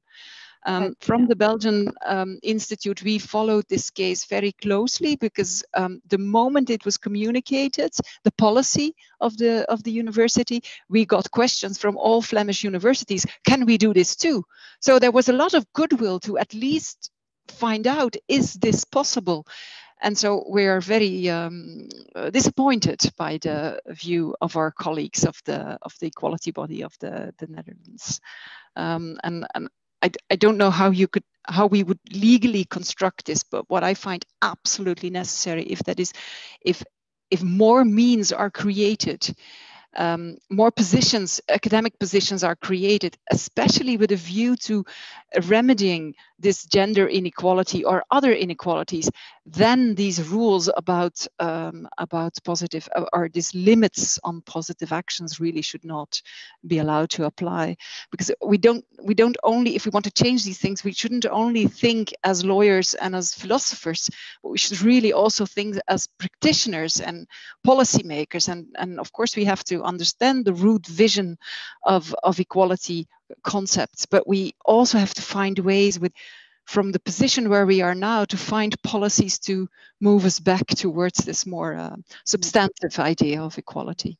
So I think what you all share is that frustration about the friction between wanting to push forward, but having to do that within a system that is in many ways still founded on quite biased premises. I think, if anything, if that can be of comfort, I think it's also a sign that we're moving in the right direction. I think friction always comes with pushing boundaries, and but I know some days that really doesn't suffice. Okay, if that would you like to add? Because I'm not really convinced that we really need these vacancies only for women. I think we still can do in academia, at least. I think we can do still a lot of other things, and a lot of positive actions that are allowed, and that also these positive actions are not there yet. So I think we can do. We have still a lot of other possibilities, and might well. We have to work on these. I think in the first place, I would say. So I'm also convinced that we really have to, for example, boot camps for women, introduction programs, trying to attract also more senior academic women from all over the world to the KU Leuven.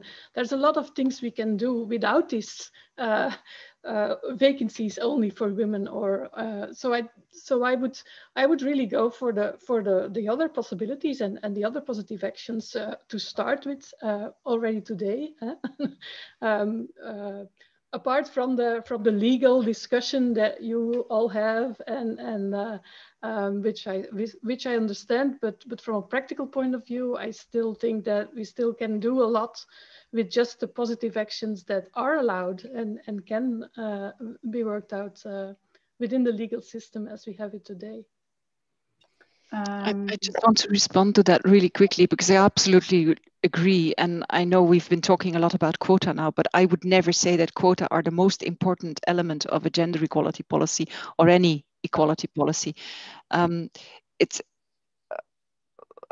So we really need to do all these other things as well. I think this is also the frustration of a policymaker who is limited by constitutional courts and other judiciary, which is, I'm making a bit of a joke. I'm not really proposing to get away with the constitutional court, but I mean, it is strange to see as a lawyer that you take step forwards in the legal framework, and at the same time they keep you back. And as a policymaker, I think it would really, once you have this ambition to create equality, I really feel that a policymaker should have the means to do it in a quick way. And that, of course, that doesn't mean that we should not do all the other things as well, and we should do everything that we are legally allowed to do.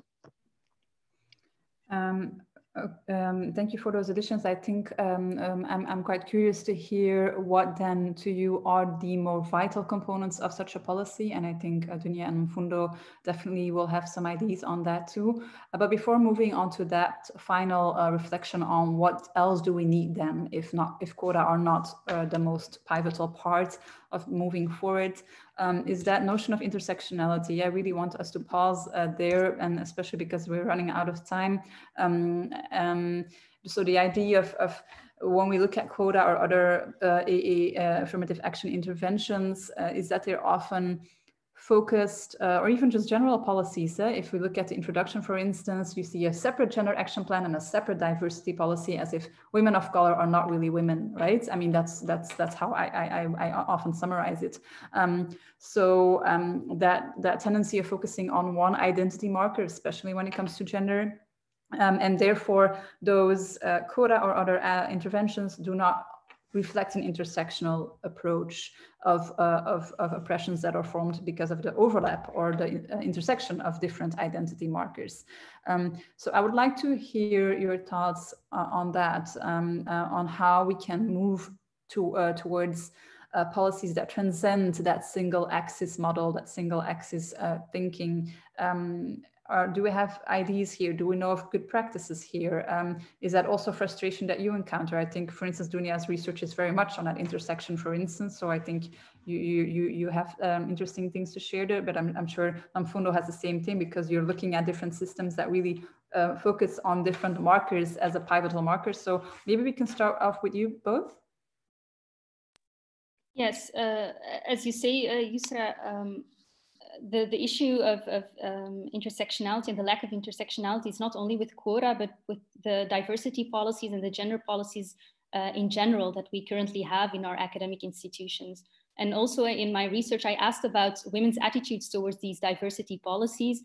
And what was a very relevant discussion amongst the women with an ethnic minority background was the fact that they did not feel taken up in these gender policies.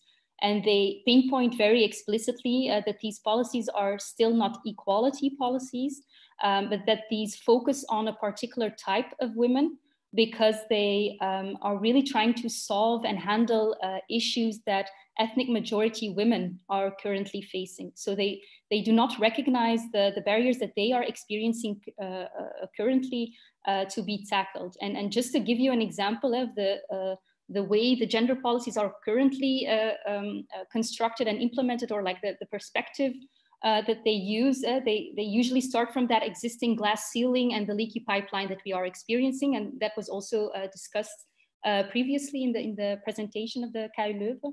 And so the fact that the more you move up in academia, the less women that you will tend to see. And a lot of these gender policies are trying to focus on that crucial transition to a postdoctoral and a tenure track position. But if we look at women from an ethnic minority background, they do not even arrive to that point. They are having a lot of issues in their doctoral, as a doctoral student in the first place. And that is also something that Mirza, a UK academic, shows in her research on Black women, that they tend to leave academia also because of the fact that they feel invisible in these diversity policies, which did not grant a safe and open space and did not grant any equal opportunities. So what we need in the first place is more inclusiveness in the definition of what a female academic is. And that it is not a colorblind quota or colorblind affirmative action that we currently have, and that we really try to make it intersectional. And now I was talking about gender and ethnicity, but another identity aspect that was discussed a lot was being a mother in academia. That they have very different hurdles compared to childless colleagues and other parents. And this is, again, another primary identity aspect that should be taken into consideration. And well, if I look at and give an example of research that looks at quota used on a political level, then it shows that countries who have like these tandem quotas, so quotas that are nested for gender and for ethnic minority groups, that they tend to increase the presence of women in these political seats. And if you have quota for gender and ethnicity separately, then we do not see an increase of ethnic minority women. So we really need to nest this, and we really need to focus on the unique hurdles and different experiences that they have. And I was also thinking about a good practice in quota in academia, for example, related to motherhood. And I was thinking here, for example, that a mother will usually have gaps in her CV because she spent time with her family. And what needs to be accounted for when choosing the best candidates, between brackets, within that quota system, is that it should be contextualized, these gaps. It's not that she was less productive, but it was that she spent time with her family. And I think this is a small difference, but it can already make this quota system intersectional, I believe. So yeah, these were just some thoughts I had. I also automatically think of disability or other impairments. I think it's very similar, also something that is often overlooked as an identity marker or axe on which oppression is sometimes materialized. And Namfundo, you want to add to what Dunia has shared? Yeah, I mean, I absolutely agree with everything she said. And I think one of the things is all of this comes from clearly defining what it is that the affirmative action measure is doing in a specific institution, right? Or in a specific jurisdiction. So in South Africa, we're grappling with the legacy of colonial and apartheid domination and oppression. We're grappling with racial, gendered, as well as a problem where there was historical exclusion of people with disabilities from the labor market, from general participation in community. So identifying sort of what it is that we're grappling with and what we're trying to achieve also helps us then in seeing who should be benefiting. So the legislation in South Africa says, when we talk about the increase in representation of women, we disaggregate it. So we ask the question, how many disabled women, how many women who are Black, how many Black disabled women? So it goes that it's very granular for the purposes of ensuring that it is always intersectional. And I think you can legislative design this, but for that to happen, you have to have clarity about what it is the policy is trying to achieve. And I think what Dunia was talking about now, in the academic setting, the context is X, Y. So we're going to be thinking about race, about gender, but we're also going to be thinking about who bears the responsibility of childcare in a patriarchal society. So we're going to be thinking about motherhood, which matters in that context, which matters in the context of the labor market. And I think having clarity on what the policy is doing allows us then to see who are the people who belong to multiple groups that we should be thinking about. And when we're doing the work that Lisbeth was talking about, of sort of checking whether or not there has been enforcement, whether there is progress, not just looking at have we increased the representation of women, but actually asking for the data and for the policies that are targeting Black women, that are targeting disabled women, that are targeting or providing sort of support for women in academia who are also mothers, or providing, are we having systems that enable all parents to have access to childcare in the workplace? So those kinds of interventions come from having clarity on what it is that we are doing with a specific preferential policy. And these are always contextual. Yeah. Just a quick sub question there, just devil's advocate here, but shouldn't intersectionality always be taken into account, even regardless of the goal of a contextual policy? Isn't it both? Yeah, yeah.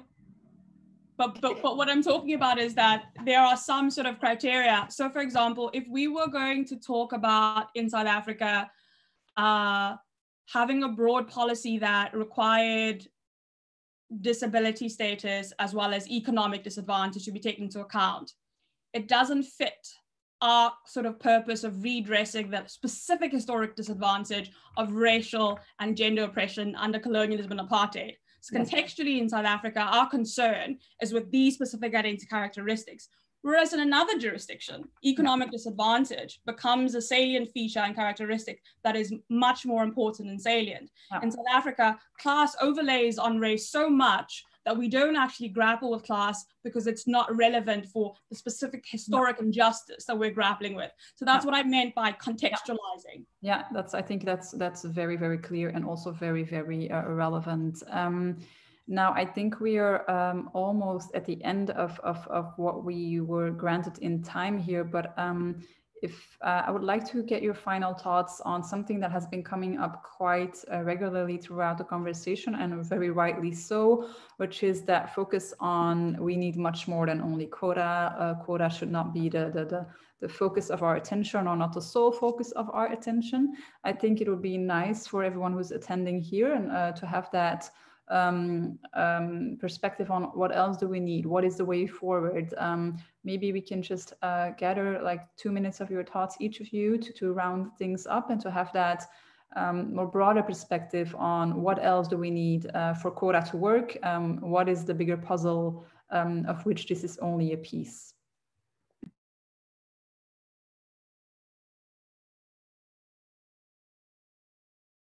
Maybe I shall start.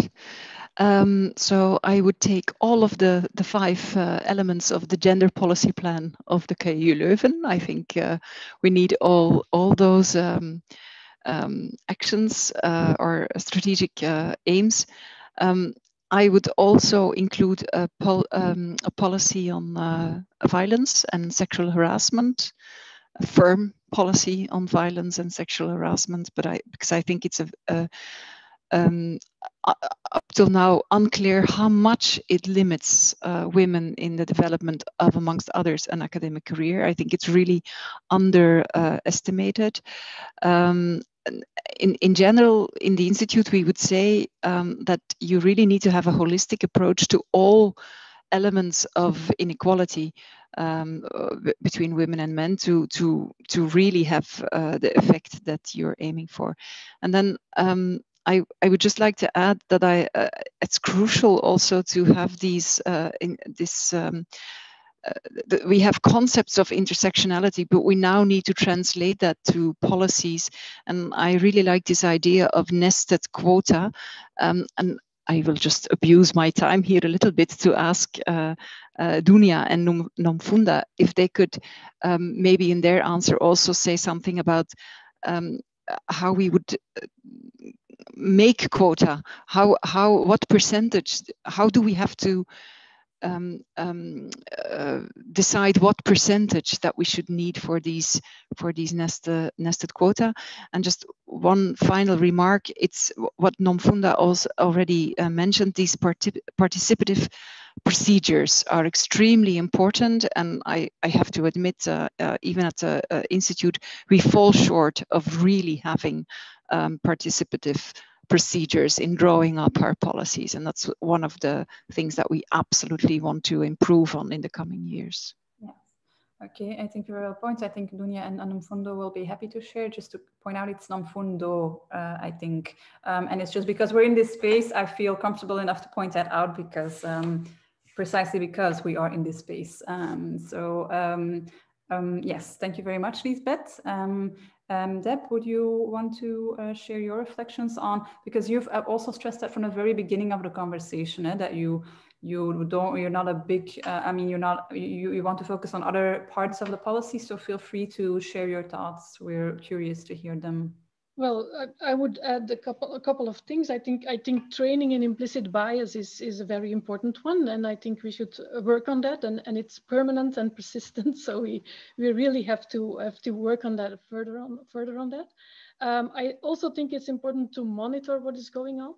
And to especially also with regard to the intersectionality, I think we have still a lot of work to do there also at KU Leuven, because it's not always easy, the registration of the combination of different diversity characteristics and how we will do that. We do that for students, but we don't do it for our staff at the moment, and we don't follow it up. So we are trying to look into that as well, and I think that one way or one route for future action might also be to try to introduce a more holistic approach in assessing researchers in general in academia, and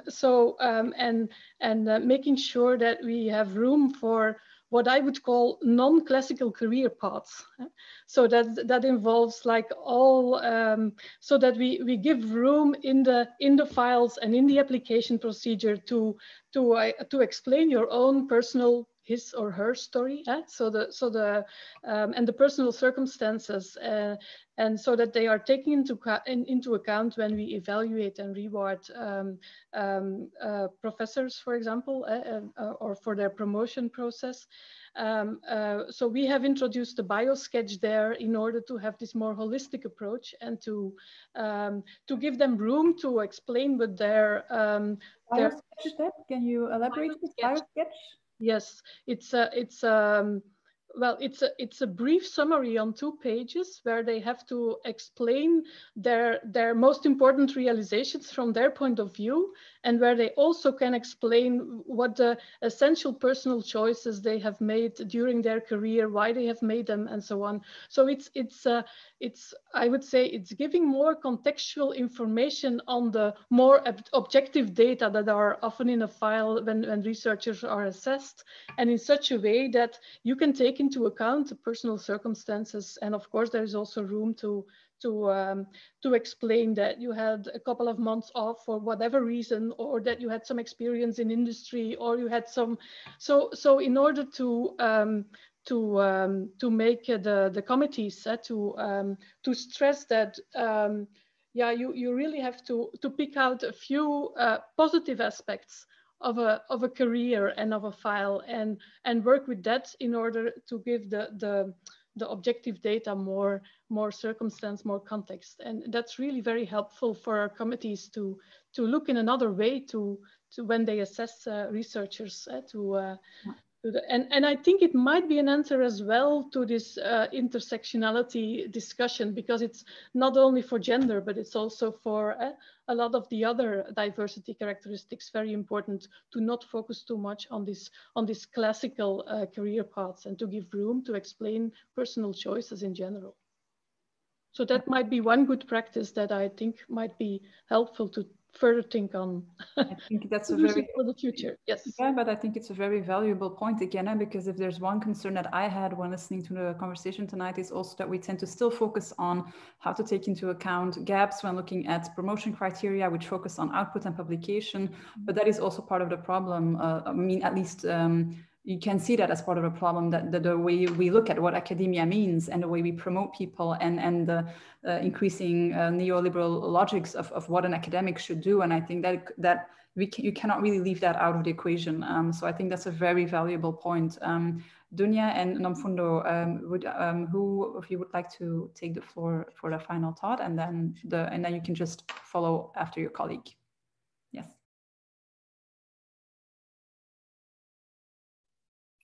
Shall I go? Yes, okay. Maybe to first answer on Lisbeth. I cannot give you a specific percentage of how you need to create these nested quotas, but I think that in order to decide on this percentage, we need to first of all look at who is in the minority and who is not included. And I would look at, amongst others, ethnicity or race, look at class, sexual orientation, and family status. I think these are one of the 4 primary identity aspects that we really need to include in this quota system.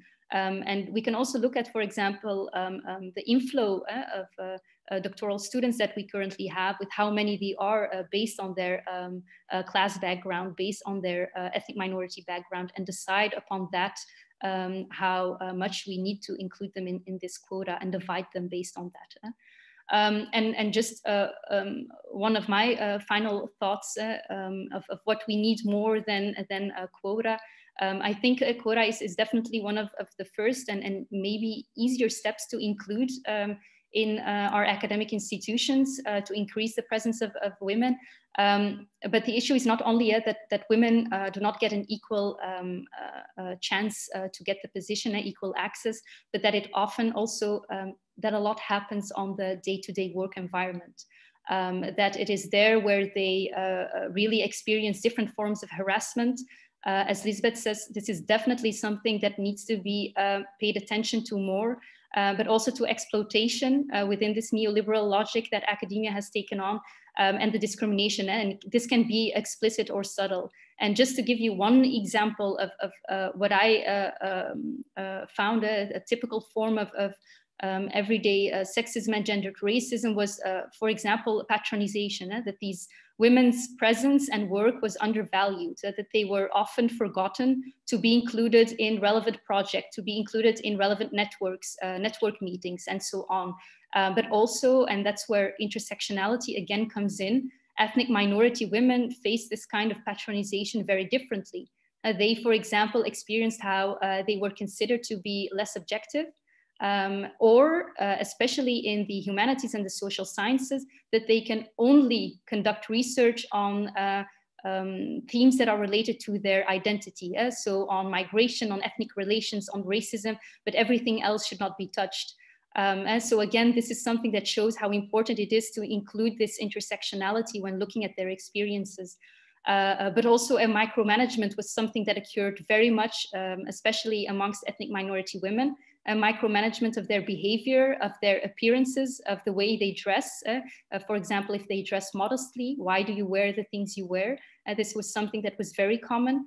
And the micromanagement in terms of their work, where we saw how supervisors have this Oriental expectation that they are submissive and obedient, and therefore think that they will do the work that's just the way it is supposed to and expected to, at least. So what these kinds of harassment and exploitation and discrimination shows is that we can not only achieve an equal academia if we're going to use quota, we really need a cultural transformation. We need to pay attention to the work culture and the work climate, and that is currently not inclusive to everyone. And that is what needs to, I think, change. And we need, therefore, a very systemic effort. And it will, of course, take time, but this is something that needs to be taken up and needs to be focused on right now, I think. Thank you, Dunia. Very valuable additions as well. To add in a personal, something that I personally recognize again during those years in conferences, I would get the question, but how can you really be neutral? You're quite, whereas other white male colleagues researching the exact same topic would never get that question. So very valid points. Namfundo, I give you the floor to round things up for us. Yeah, my roundup is actually just to respond to something Lisbeth talked about, and I think is important to just give the comparative sort of risk with the 30% minimum. So that comes from all of that research and critical mass and what it is, and 33%. The dangers of that is they're creating what then becomes a ceiling for women. So you have then, again, the courts coming in and entrenching this into law. So we have it in India. So now there's a 50% ceiling for reservations, which was a construction by the, sort of the Indian Supreme Court. In South Africa, a similar sort of movement in sort of a lot of the jurisprudence in creating a sort of a ceiling based on these numerical targets. So one way to try to get out of that is to peg the number on demographics, but also to make it flexible, right? So that you don't have an instance where an employer actually is targeting women for several reasons and then has an overrepresentation of women in relation to the population and is found to be foul of equality provisions. Again, the court's coming in and saying you're breaching sort of the right to equality because now you have more than 30% women on your staff. So this is just something that when we are crafting these policies, we have to be careful with, because courts then turn these against the initial sort of reason why we're introducing them. So from a policy perspective, it's one of the things I always say is like, make sure that it doesn't become the ceiling, because then it becomes a reservation. So the 70% is then left for men, because that is what ends up happening, saying we've met the 30%, now everything else is for the men, right? So that's what I wanted to say in relation to that. But I agree with everything Dunia said. I think changing the culture and norms of academic work, of academic expectations in relation to who have we designed the model that getting senior professorships requires you to be this much publication, to have been recognized. Some universities have, you are selected by your community, like the peer professorships. Now, if they are predominantly male and they have 50 publications, they will look for themselves. I mean, there's research that shows that this is actually what happens. So just changing those sort of dominant norms about what it is that makes an academic is important. But more broadly, and I think this is something that I came to towards the end of my research as I'm wrapping up, it's always keeping in mind that affirmative action is a very blunt instrument from the problem that we're actually trying to redress. We're grappling with deeply entrenched patriarchy, white supremacy, ableism, class disadvantage. We're grappling with homophobia in society. These are really, really blunt instruments, so we should always be pushing them to the extremes because our actual problem is bigger. Because I think sometimes when we just focus on the sharpness of quotas, and I think that's what happened in the Dutch case, is like, it just felt so sharp, we forget to locate it within the broader context within which this was an institution that was performing the worst in Europe in relation to the representation of women in the sciences.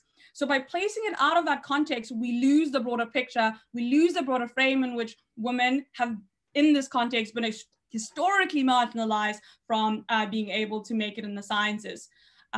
So we should really push these, knowing that they are really blunt, to the fullest that we can, because our problem is way bigger than what we could ever be able to achieve with these instruments.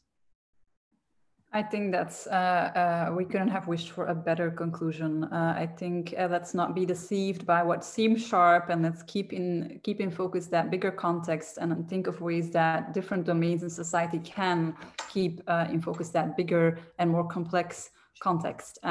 We have 3 questions. I'm going to try my best because they're quite long. So forgive me, but I'm going to just have to read them out loud, and then we can see what we get out of them.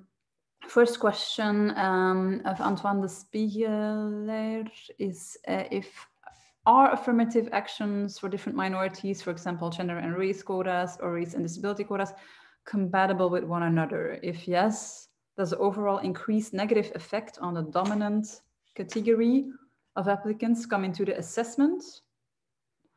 And if no, then are there criteria to decide which minority should receive prioritized protection through affirmative action?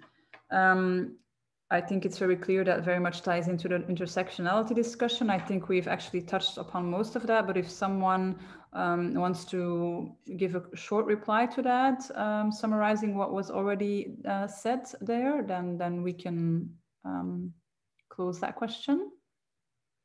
Anyone who feels to clarify that, how that it's not a question of competition of oppressions, or that those different interventions are compatible? Anyone? I guess what you just said right now, I mean, one is, again, back to the issue that we talked about, the context issues. Like, again, a lot of the time when people talk about intersectionality, they do this aggregation of like, this identity adds up, and then it accumulates, and then this should be the preferred candidate. But actually, in asking the question, what is it that affirmative action is doing in our context, we're able to identify the identity characteristics that we are targeting, that we are grappling with. If we're grappling with specific legacy of Hindu caste hierarchy, then we are targeting the lower castes. We understand how sort of patriarchy sort of also operates in that.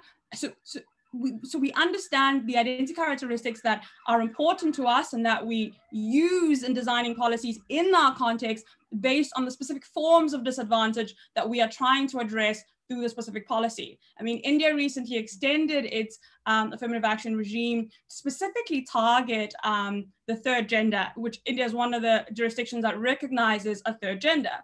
And the reason they did that is because it recognized specific systemic discrimination, disadvantage that is faced by this group in Indian society. And I think that's where we should start from, in identifying what it is we're trying to address.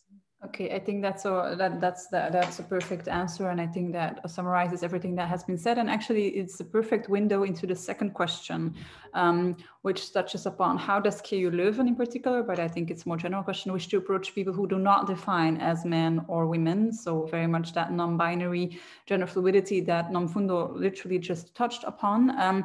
So any thoughts on that? I think that's also a very important point. Anyone wish to share their thoughts?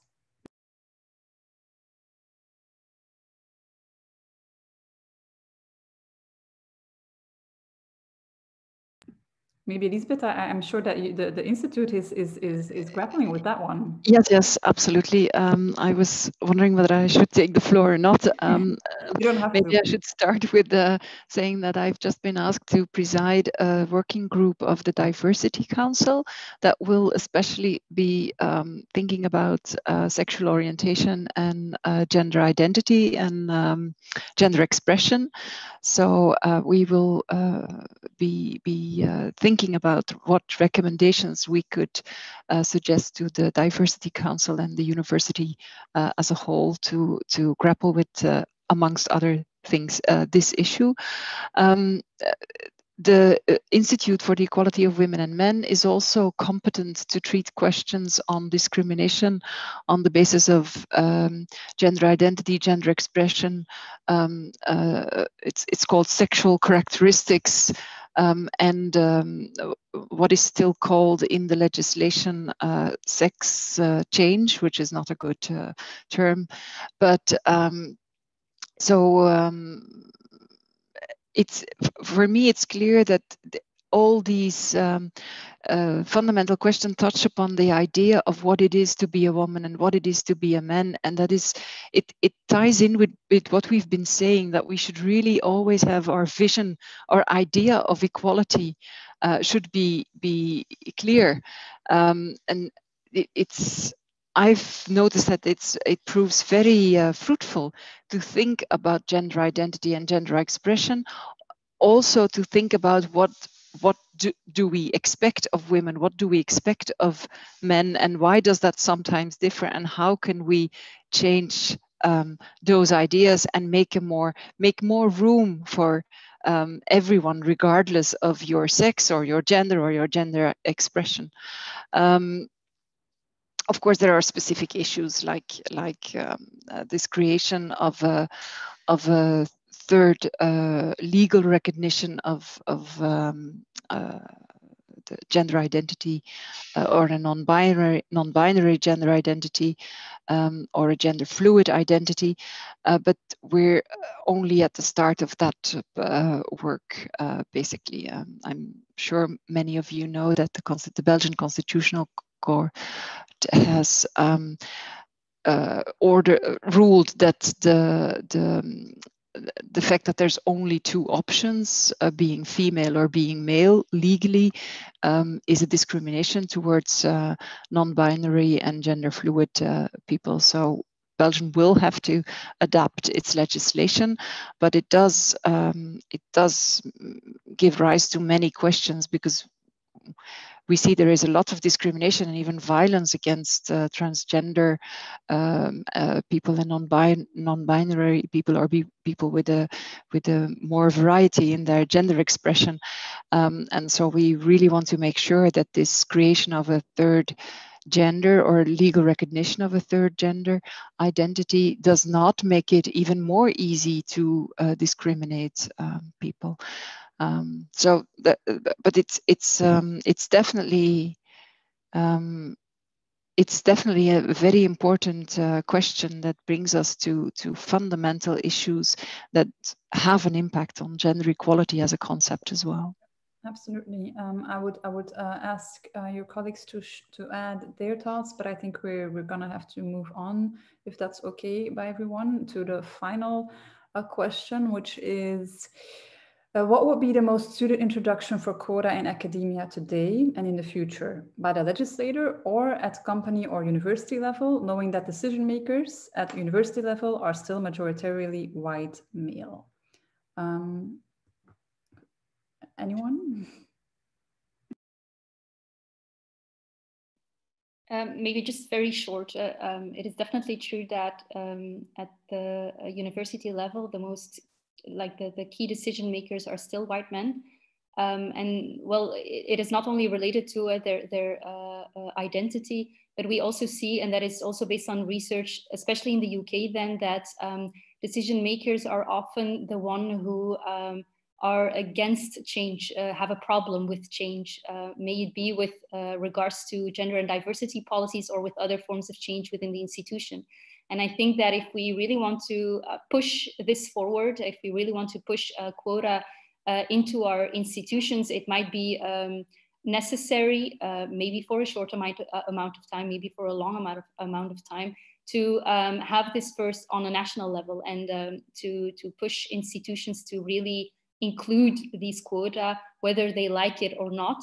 And I think sometimes this push is necessary to then understand why this quota is needed, and to finally just accept this and see this as a regular form of measures that they need to include in their policy. And so sometimes it is needed to give that little push to institutions, and definitely within academic organizations that are still very difficult and opposed to change in general.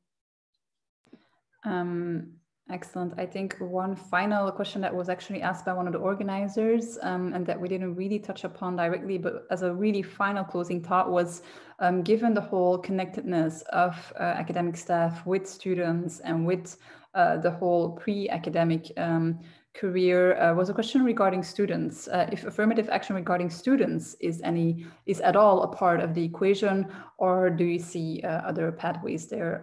We can really suffice with a very short rebuttal here, but I think that would be nice for us to close up with the thought on what about students? How do they tie in with that bigger discussion on staff?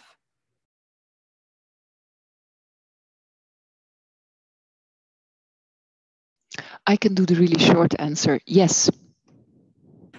Wonderful. Someone who has a little longer short answer, and then we can round up. I think so my research is thinking about what it means to decolonize legal education specifically.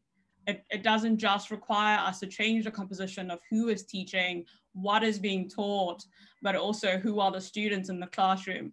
So outside of the context of affirmative action, when we're trying to sort of move away from the neoliberal frame of legal education specifically and trying to decolonize it, it has to do with who's in the classroom, who is teaching, and what is being taught. And I think when you think about all of those together, yeah, we should be concerned with, are we attracting predominantly white male upper class students into the legal fraternity? And the answer is, even in a country like South Africa, we still are.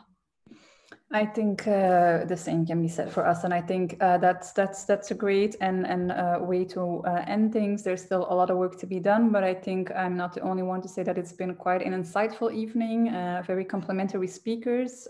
But I give the word now to Marie to give thanks to everyone. To give thanks, wow, that sounded very formal, but to thank everyone. And so yes, thank you very much. So we just really wanted to thank everyone who's spoken tonight. Definitely Yusra as well. Thank you also for being very patient with us, because you have been juggling our instructions and moderating the panel, and you have done a very good job. I think everyone agrees. So thank you very much. And also thank you to our other speakers. I think everyone's learned a lot tonight, and I think it was a very thought-provoking evening. And I think this is illustrated by the fact that a large number of our audience is still with us, even though we've gone over time, let's say a little bit. They are right, of course, because it was very interesting.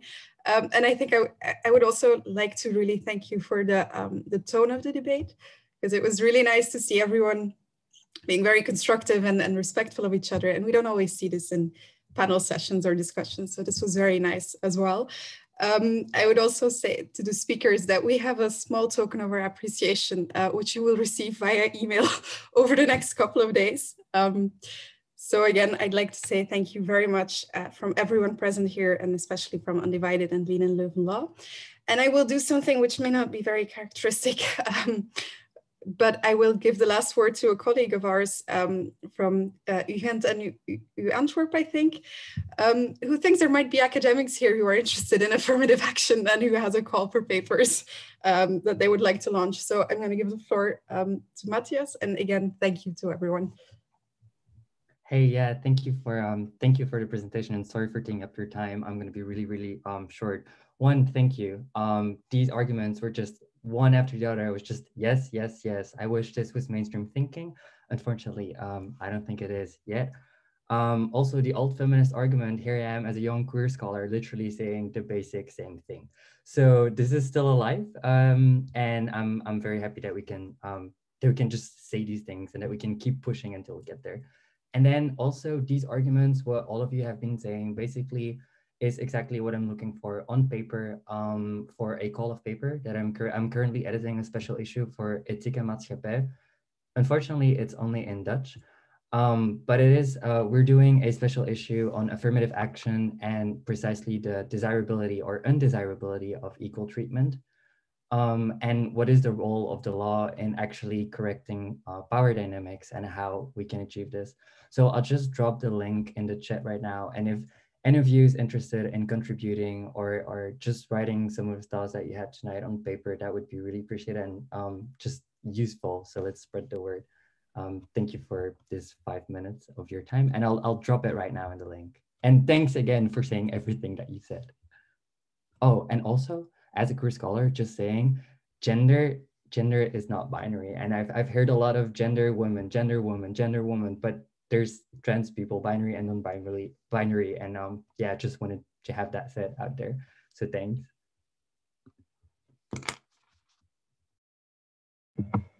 So I think, thank you, Matthias, for the contributions there.